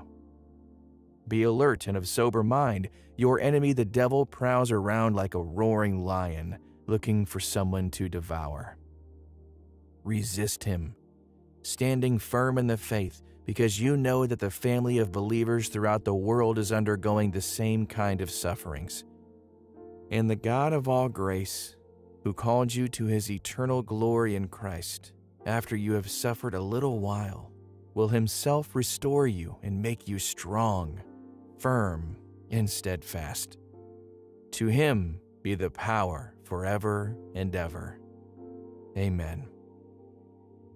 With the help of Silas, whom I regard as a faithful brother, I have written to you briefly, encouraging you and testifying that this is the true grace of God. Stand fast in it. She who is in Babylon, chosen together with you, sends her greetings, and so does my son Mark. Greet one another with a kiss of love. Peace to all of you who are in Christ. God of all grace, clothe your beloved child in humility. Help them to rest gently under your mighty hand. Let this child's anxieties be cast on you, because you care so deeply for them. Let them know that they are not alone, that they stand with the family of believers throughout the world undergoing the same kind of sufferings. I pray that you will restore them as they sleep, so that they would be strong and steadfast in their faithfulness. Thank you for adopting this child into your family and giving them a purpose to show your mercy to others. It's in Jesus' name I pray. Amen. Allow this key verse from 1 Peter to sink in even deeper. Chapter 1, verse 3 says, "Praise be to the God and Father of our Lord Jesus Christ. In his great mercy, he has given us new birth into a living hope through the resurrection of Jesus Christ from the dead." We praise you, God the Father.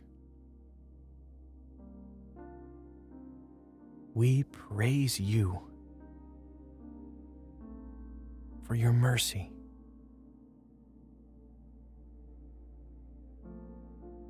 We praise you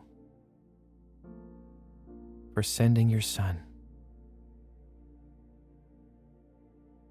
We praise you for the living hope we have in Jesus.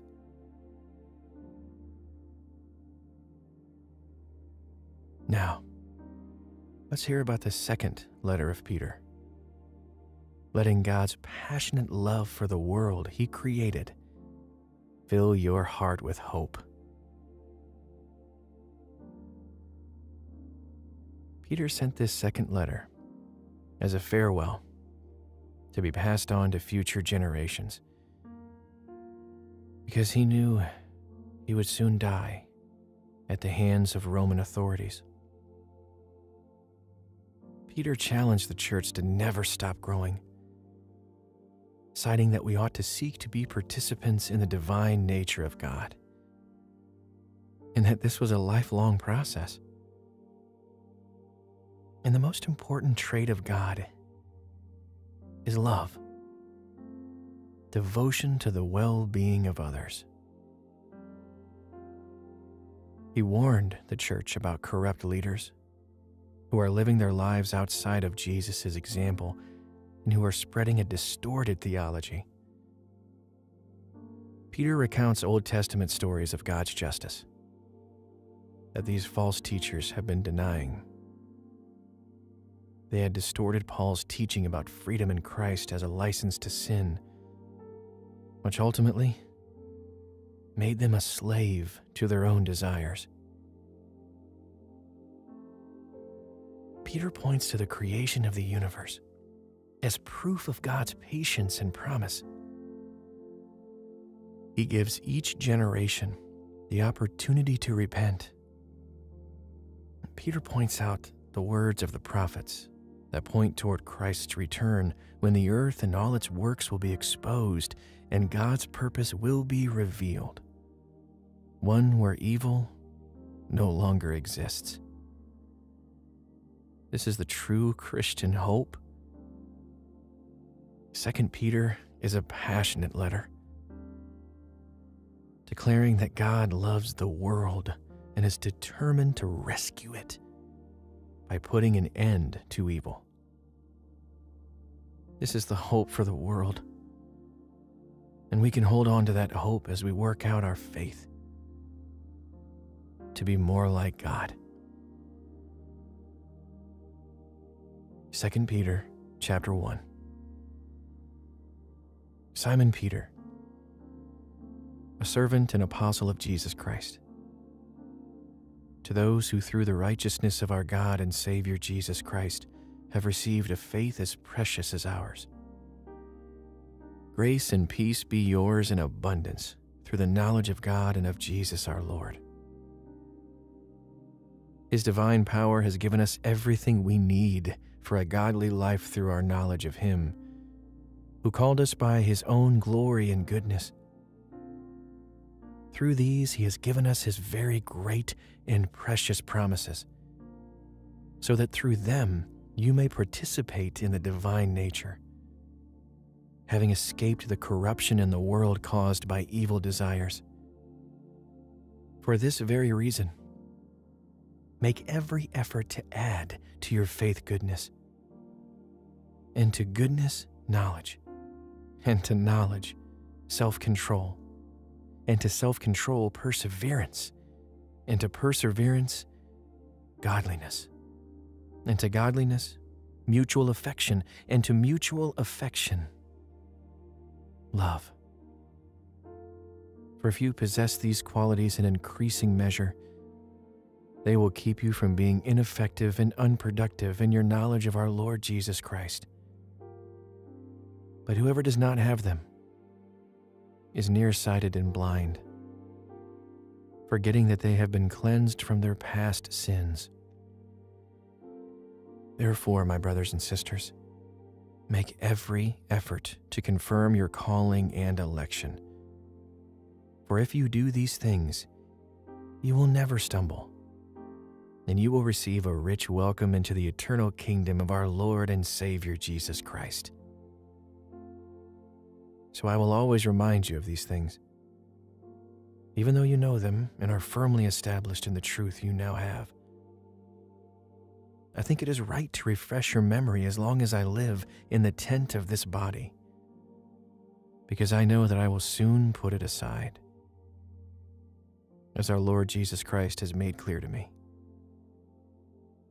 And I will make every effort to see that after my departure, you will always be able to remember these things. For we do not follow cleverly devised stories when we told you about the coming of our Lord Jesus Christ in power, but we were eyewitnesses of his majesty.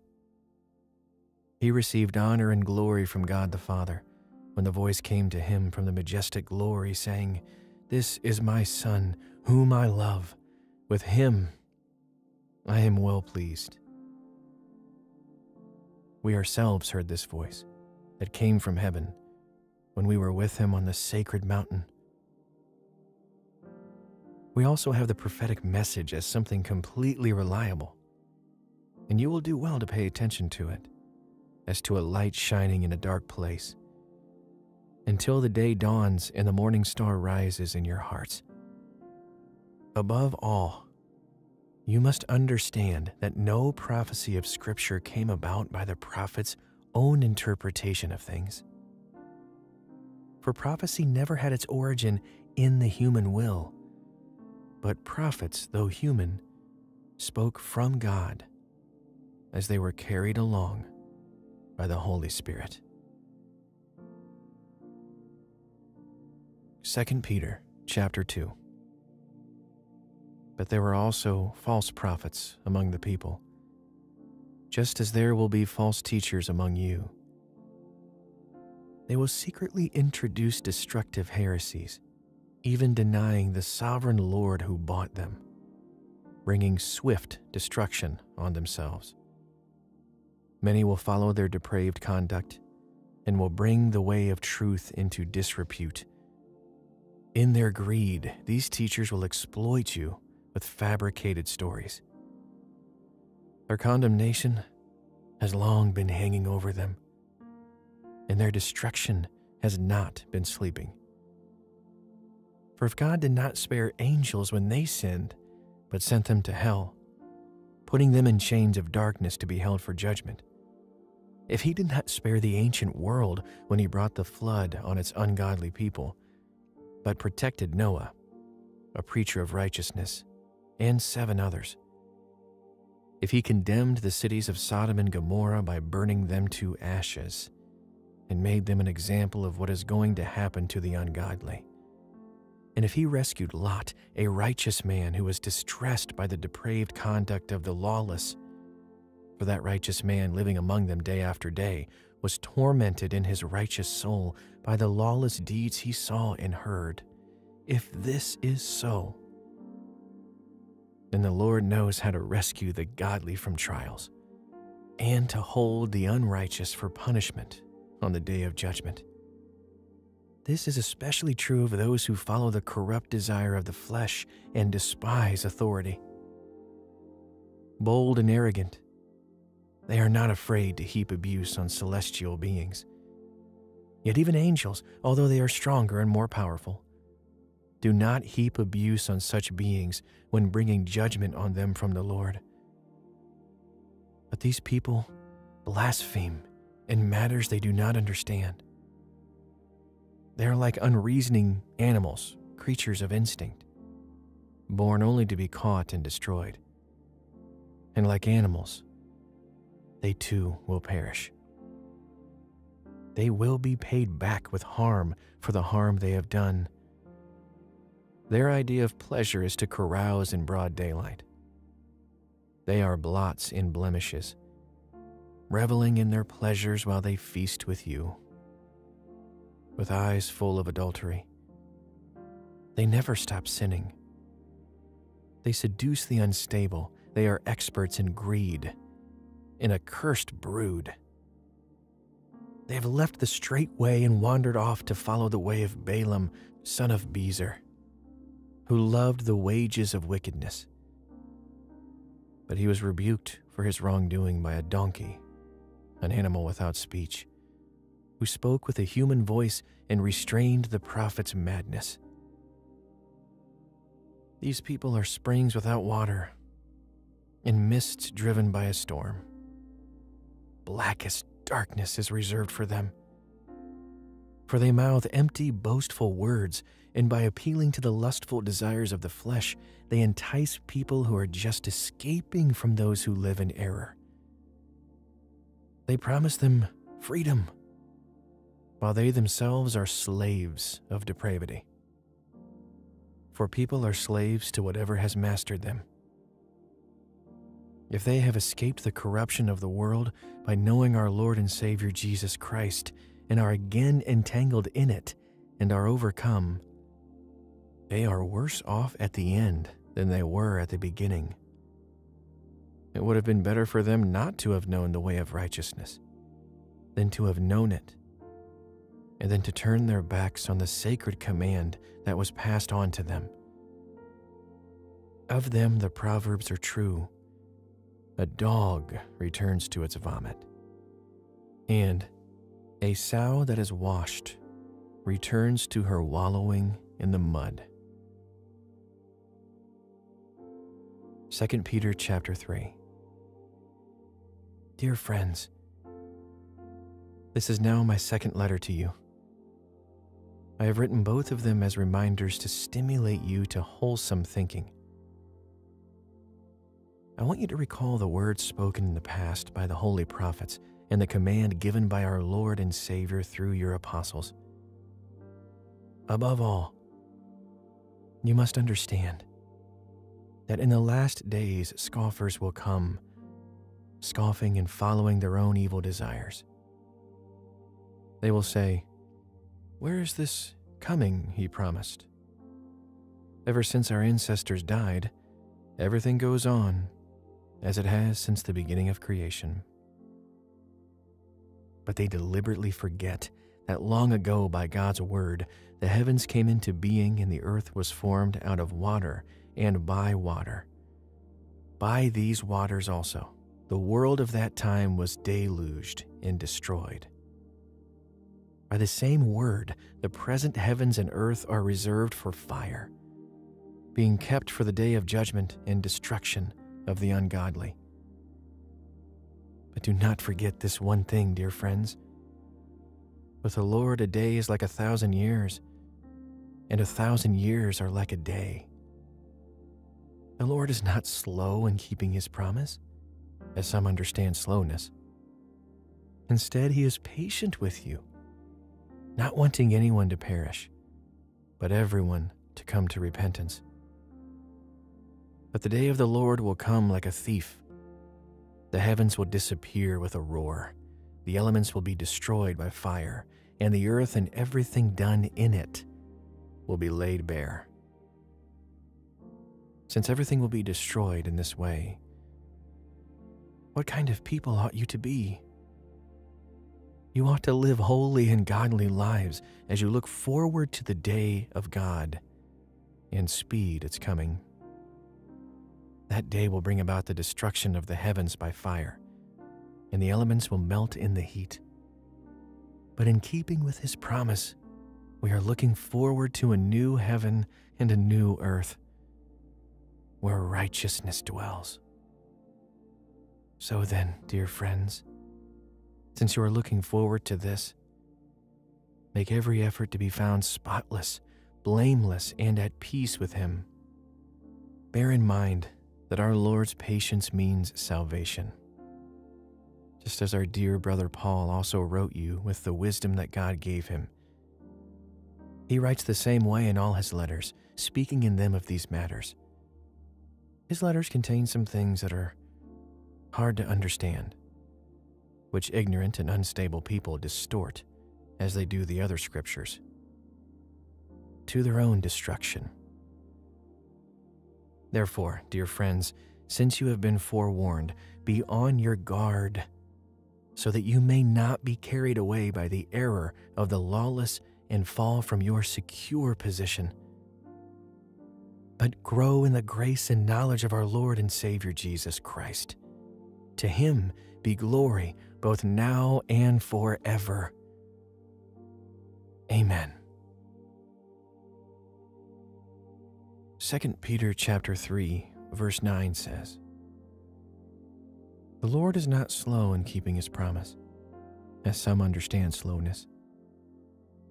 Instead, he is patient with you, not wanting anyone to perish, but everyone to come to repentance."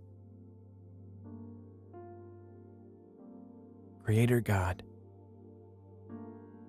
thank you for your plan. From the moment you spoke the universe into existence, to the moment when the heavens will be peeled back and you triumph over evil forever. Let this future hope bring your child peace tonight as they sleep. Help them to place their life in your hands and trust fully in you and your sovereign plan. In Jesus' name I pray. Amen. Now let's hear the books of 1st and 2nd Peter again. Letting the hope we have in God lull you into even deeper sleep. Peter, who was known as Simon, was part of Jesus' core group of 12 disciples and a Christian leader in Jerusalem. He was eventually called to share the gospel in Rome, where this letter was written.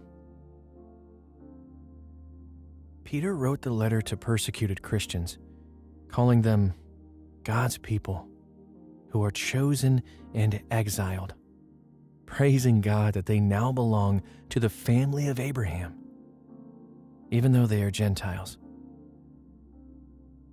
God is inviting all people into a new family, with a new identity and a new hope. For those of us with this hope, suffering can actually deepen our faith, making it more genuine. Peter uses the images of the Old Testament to reinforce this new family identity. This puts his readers' suffering into a new context, that they are suffering as a witness to Jesus.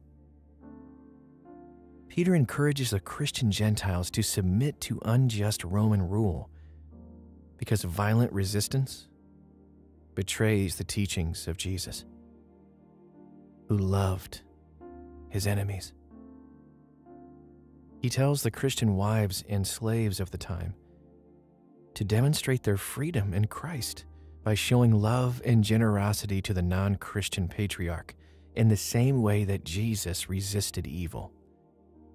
And Christian husbands should treat them as equals, unlike the Roman family structure in their culture.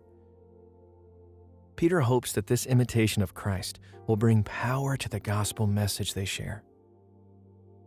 He reminds them that Jesus was unfairly persecuted and murdered, and by being so, he died for the sins of his enemies and was resurrected and exalted as king. Then, Peter shows how baptism points to their vindication, a symbol showing that they are joined to Jesus. Peter recalls Jesus' words to rejoice in persecution, calls them to serve others, and reminds them to resist the real enemy by remaining faithful. The book of 1 Peter is a powerful reminder of hope in the midst of suffering. As God's people, we should expect to be misunderstood and to face hostility. But persecution is a chance to show others the love and generosity of Jesus. 1 Peter chapter 1, verse 3 says, "Praise be to the God and Father of our Lord Jesus Christ. In his great mercy, he has given us new birth into living hope through the resurrection of Jesus Christ from the dead." Instead of giving us the punishment for our sin, God had mercy on us by sending his Son Jesus to die for our sins and be resurrected. Because of this, we have hope for an eternity with God because he lives. Peter responds to God's mercy and the hope it brings with praise.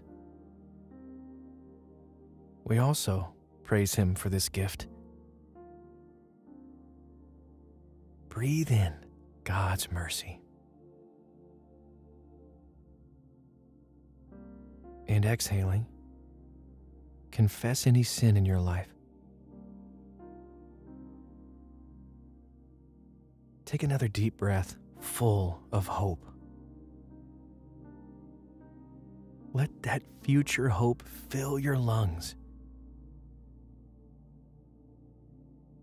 And breathe out, releasing any guilt or shame you've been holding on to. As you take a deep breath, feel your new identity in Christ throughout your body. In the air in your lungs, in your heart, and in your mind. Rest there as we offer him praise. Dear Father, God of Abraham, you have chosen this beloved child to be a part of your family. Thank you that they've been born again into a living hope. This child is part of a holy people, part of the new covenant, and a new temple built on the foundation of your Son, Jesus. You have given this child a new identity and hope, a hope that makes suffering and persecution a gift, a hope that puts our true hope into perspective. Praise you, Father God, for our true hope. I pray for your mercy on this child as they sleep. I ask for clarity for your beloved child. Help them to see clearly their mission in the world, to show your mercy to others. Just as Jesus showed us mercy by dying on the cross for our sins and rising again, let your hope rise in the spirit of this child as they listen to your word. In Jesus' name I pray. Amen. 1 Peter chapter 1. Peter, an apostle of Jesus Christ, to God's elect, exiles scattered throughout the provinces of Pontus, Galatia, Cappadocia, Asia, and Bithynia, who have been chosen according to the foreknowledge of God the Father through the sanctifying work of the Spirit to be obedient to Jesus Christ and sprinkled with his blood. Grace and peace be yours in abundance. Praise be to the God and Father of our Lord Jesus Christ. In His great mercy, He has given us new birth into a living hope through the resurrection of Jesus Christ from the dead, and into an inheritance that can never perish, spoil, or fade. This inheritance is kept in heaven for you, who through faith are shielded by God's power until the coming of the salvation that is ready to be revealed in the last time. In all this you greatly rejoice, though now for a little while you may have had to suffer grief and all kinds of trials. These have come so that the proven genuineness of your faith, of greater worth than gold, which perishes even though refined by fire, may result in praise, glory, and honor when Jesus Christ is revealed.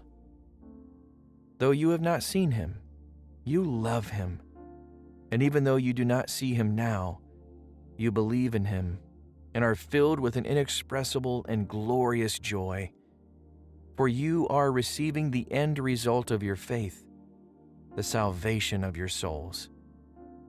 Concerning this salvation, the prophets, who spoke of the grace that has come to you, searched intently and with the greatest care, trying to find out the time and circumstances to which the Spirit of Christ in them was pointing when He predicted the sufferings of the Messiah and the glories that would follow.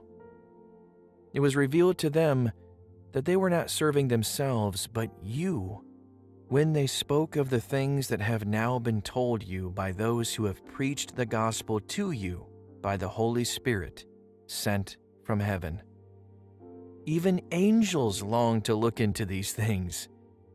Therefore, with minds that are alert and fully sober, set your hope on the grace to be brought to you when Jesus Christ is revealed at His coming. As obedient children, do not conform to the evil desires you had when you lived in ignorance. But just as He who called you is holy, so be holy in all you do. For it is written, "Be holy, because I am holy." Since you call on a Father who judges each person's work impartially, live out your time as foreigners, here in reverent fear. For you know that it was not with perishable things such as silver or gold that you were redeemed from the empty way of life handed down to you from your ancestors, but with the precious blood of Christ, a lamb without blemish or defect.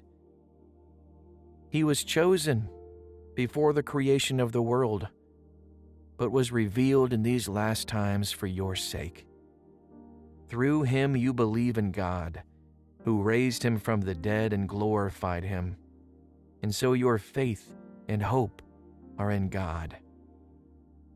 Now that you have purified yourselves by obeying the truth so that you have sincere love for each other, love one another deeply from the heart.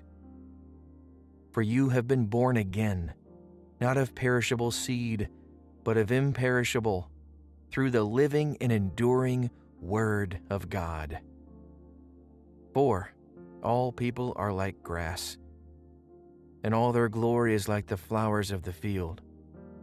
The grass withers, and the flowers fall, but the word of the Lord endures forever. And this is the word that was preached to you.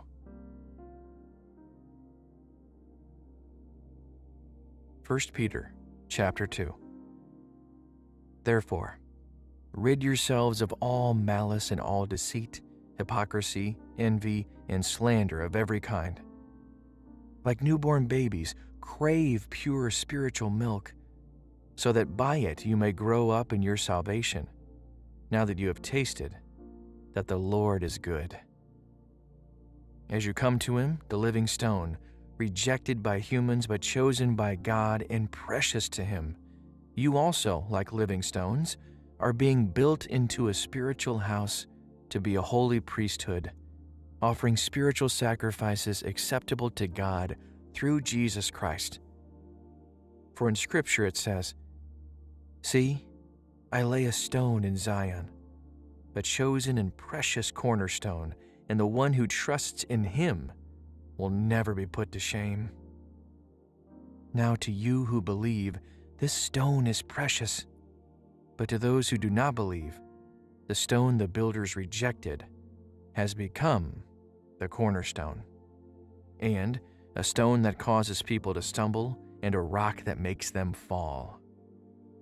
They stumble because they disobey the message, which is also what they were destined for. But you are a chosen people, a royal priesthood, a holy nation, God's special possession, that you may declare the praises of him who called you out of darkness into his wonderful light. Once you were not a people, but now you are the people of God. Once you had not received mercy, but now you have received mercy. Dear friends, I urge you, as foreigners and exiles, to abstain from sinful desires which wage war against your soul.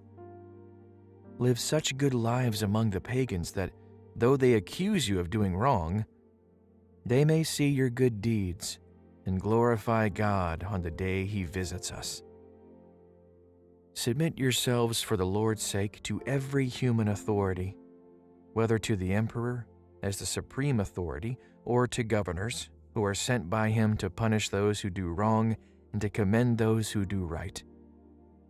For it is God's will that by doing good you should silence the ignorant talk of foolish people.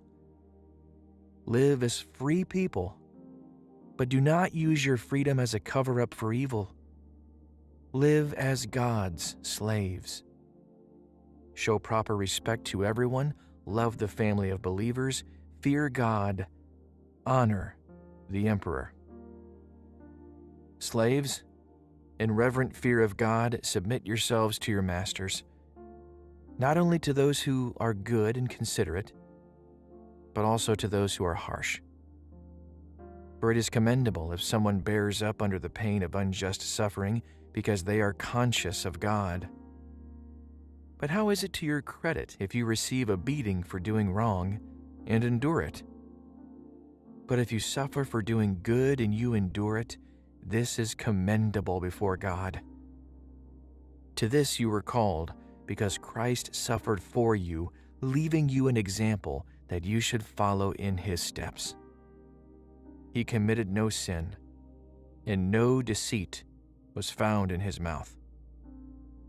When they hurled their insults at him, he did not retaliate. When he suffered, he made no threats. Instead, he entrusted himself to him who judges justly. He himself bore our sins in his body on the cross, so that we might die to sins and live for righteousness. By his wounds you have been healed. For you were like sheep going astray, but now you have returned to the shepherd and overseer of your souls. 1 Peter 3. Wives, in the same way, submit yourselves to your own husbands, so that, if any of them do not believe the word, they may be won over without words by the behavior of their wives, when they see the purity and reverence of your lives. Your beauty should not come from outward adornment, such as elaborate hairstyles and the wearing of gold jewelry or fine clothes. Rather, it should be that of your inner self, the unfading beauty of a gentle and quiet spirit, which is of great worth in God's sight. For this is the way the holy women of the past who put their hope in God used to adorn themselves. They submitted themselves to their own husbands, like Sarah, who obeyed Abraham and called him her Lord. You are her daughters if you do what is right and do not give way to fear. Husbands, in the same way, be considerate as you live with your wives, and treat them with respect as the weaker partner and as heirs with you of the precious gift of life, so that nothing will hinder your prayers. Finally, all of you, Be like-minded, be sympathetic, love one another, be compassionate and humble. Do not repay evil with evil or insult with insult. On the contrary, repay evil with blessing, because to this you were called, so that you may inherit a blessing. For whoever would love life and see good days must keep their tongue from evil and their lips from deceitful speech. They must turn from evil and do good. They must seek peace and pursue it. For the eyes of the Lord are on the righteous, and his ears are attentive to their prayer.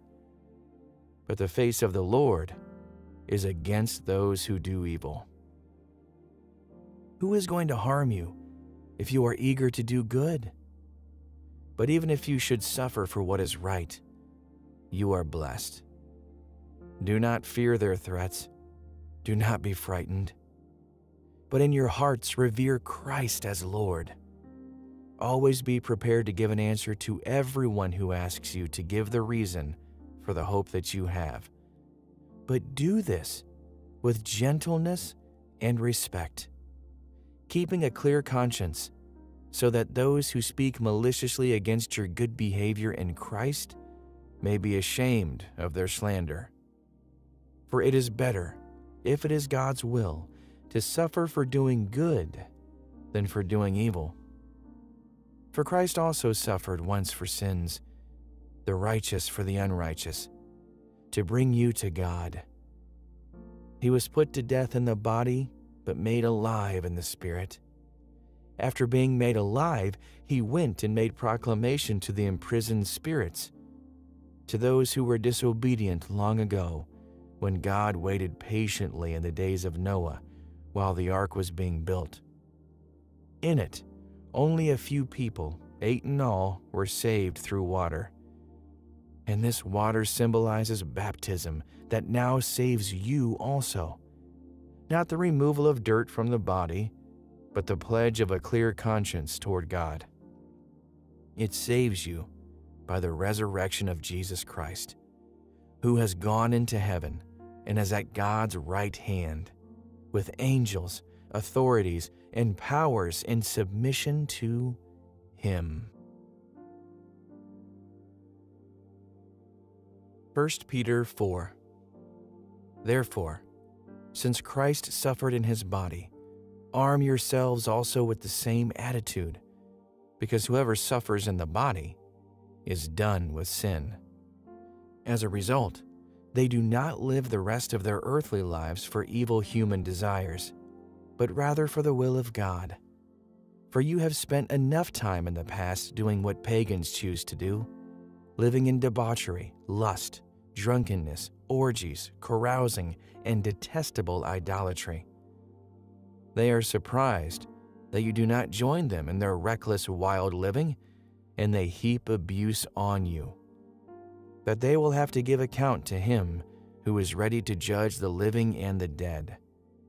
For this is the reason the gospel was preached even to those who are now dead, so that they might be judged according to human standards in regard to the body, but live according to God in regard to the Spirit. The end of all things is near. Therefore, be alert and of sober mind, so that you may pray. Above all, love each other deeply, because love covers over a multitude of sins. Offer hospitality to one another without grumbling. Each of you should use whatever gift you have received to serve others as faithful stewards of God's grace in its various forms. If anyone speaks, they should do so as one who speaks the very words of God. If anyone serves, they should do so with the strength God provides, so that in all things God may be praised through Jesus Christ. To him be the glory and the power forever and ever. Amen. Dear friends, do not be surprised at the fiery ordeal that has come on you to test you, as though something strange were happening to you. But rejoice inasmuch as you participate in the sufferings of Christ, so that you may be overjoyed when his glory is revealed. If you are insulted because of the name of Christ, you are blessed, for the Spirit of glory and of God rests on you. If you suffer, it should not be as a murderer or thief or any other kind of criminal, or even as a meddler. However, if you suffer as a Christian, do not be ashamed, but praise God that you bear that name. For it is time for judgment to begin with God's household. And if it begins with us, what will the outcome be for those who do not obey the gospel of God? And if it is hard for the righteous to be saved, what will become of the ungodly and the sinner? So then, those who suffer according to God's will should commit themselves to their faithful Creator and continue to do good. 1 Peter chapter 5.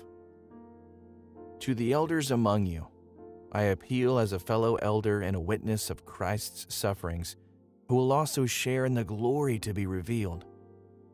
Be shepherds of God's flock that is under your care, watching over them, not because you must, but because you are willing, as God wants you to be, not pursuing dishonest gain, but eager to serve, not lording it over those entrusted to you, but being examples to the flock. And when the chief shepherd appears, you will receive the crown of glory that will never fade away. In the same way, you who are younger, submit yourselves to your elders. All of you, clothe yourselves with humility toward one another, because God opposes the proud, but shares favor to the humble. Humble yourselves, therefore, under God's mighty hand, that he may lift you up in due time. Cast all your anxiety on him, because he cares for you. Be alert and of sober mind. Your enemy, the devil, prowls around like a roaring lion, looking for someone to devour. Resist him, standing firm in the faith, because you know that the family of believers throughout the world is undergoing the same kind of sufferings. And the God of all grace, who called you to his eternal glory in Christ, after you have suffered a little while, will himself restore you and make you strong, firm, and steadfast. To him be the power forever and ever. Amen. With the help of Silas, whom I regard as a faithful brother, I have written to you briefly, encouraging you and testifying that this is the true grace of God. Stand fast in it. She who is in Babylon, chosen together with you, sends her greetings, and so does my son Mark. Greet one another with a kiss of love. Peace to all of you who are in Christ. God of all grace, clothe your beloved child in humility. Help them to rest gently under your mighty hand. Let this child's anxieties be cast on you, because you care so deeply for them. Let them know that they are not alone, that they stand with a family of believers throughout the world undergoing the same kind of sufferings. I pray that you will restore them as they sleep, so that they would be strong and steadfast in their faithfulness. Thank you for adopting this child into your family and giving them a purpose to show your mercy to others. It's in Jesus' name I pray. Amen. Allow this key verse from 1 Peter to sink in even deeper. Chapter 1, verse 3 says, "Praise be to the God and Father of our Lord Jesus Christ.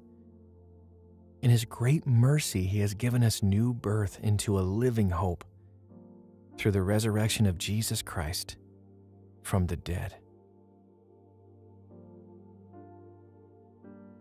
We praise you, God the Father, we praise you for your mercy.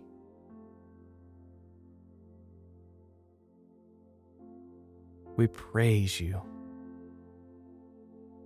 for sending your Son. We praise you for the living hope we have in Jesus.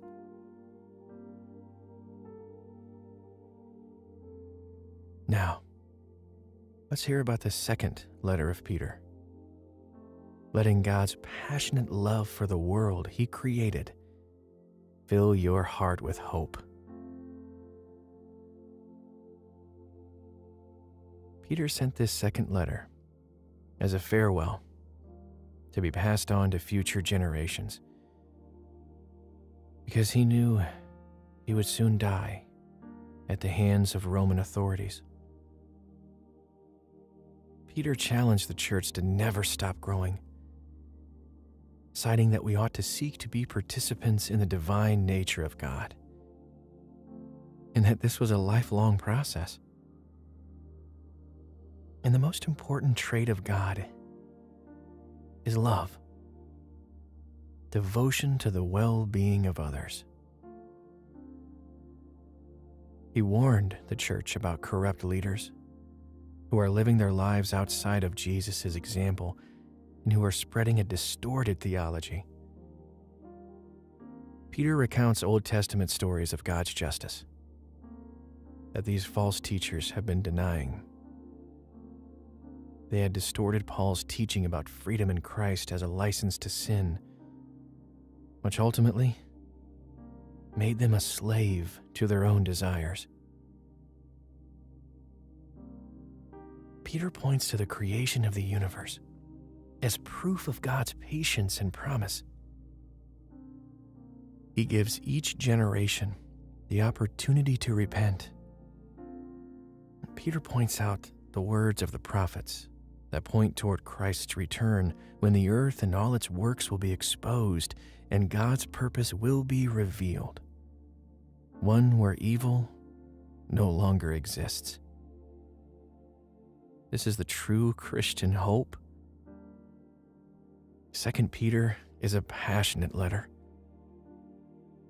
declaring that God loves the world and is determined to rescue it by putting an end to evil.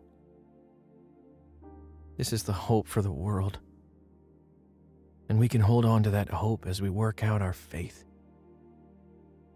to be more like God. 2 Peter chapter 1.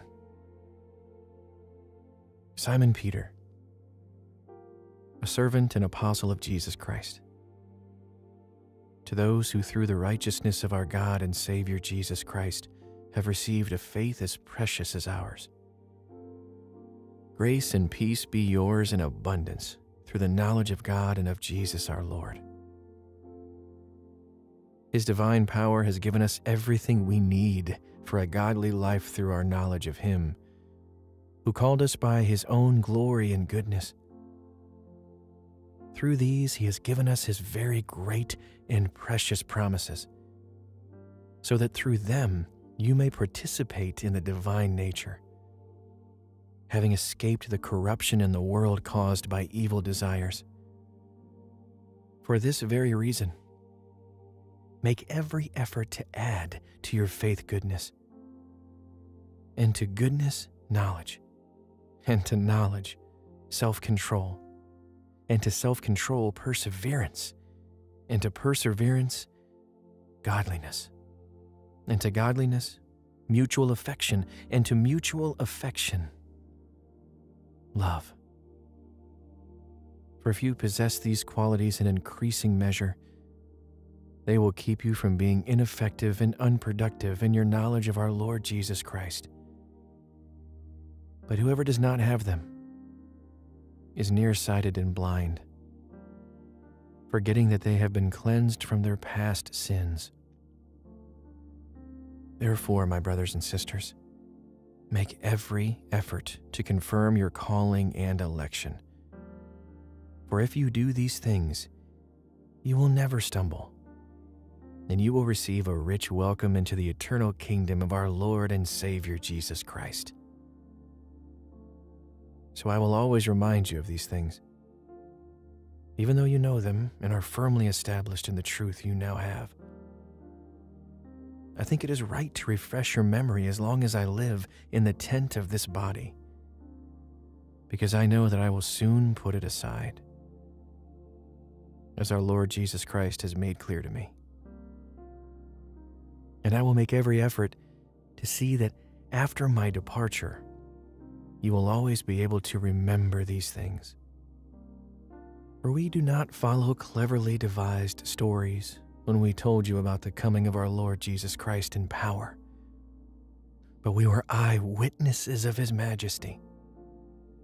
He received honor and glory from God the Father when the voice came to him from the majestic glory, saying, "This is my Son, whom I love. With him I am well pleased." We ourselves heard this voice that came from heaven when we were with him on the sacred mountain. We also have the prophetic message as something completely reliable, and you will do well to pay attention to it, as to a light shining in a dark place, until the day dawns and the morning star rises in your hearts. Above all, you must understand that no prophecy of Scripture came about by the prophet's own interpretation of things.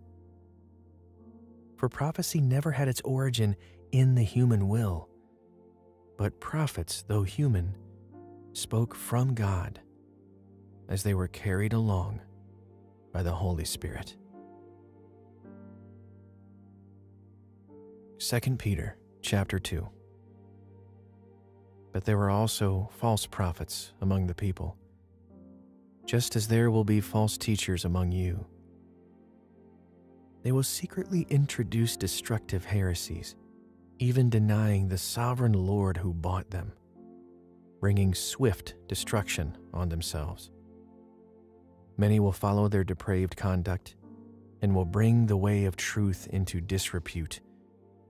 In their greed, these teachers will exploit you with fabricated stories. Their condemnation has long been hanging over them, and their destruction has not been sleeping.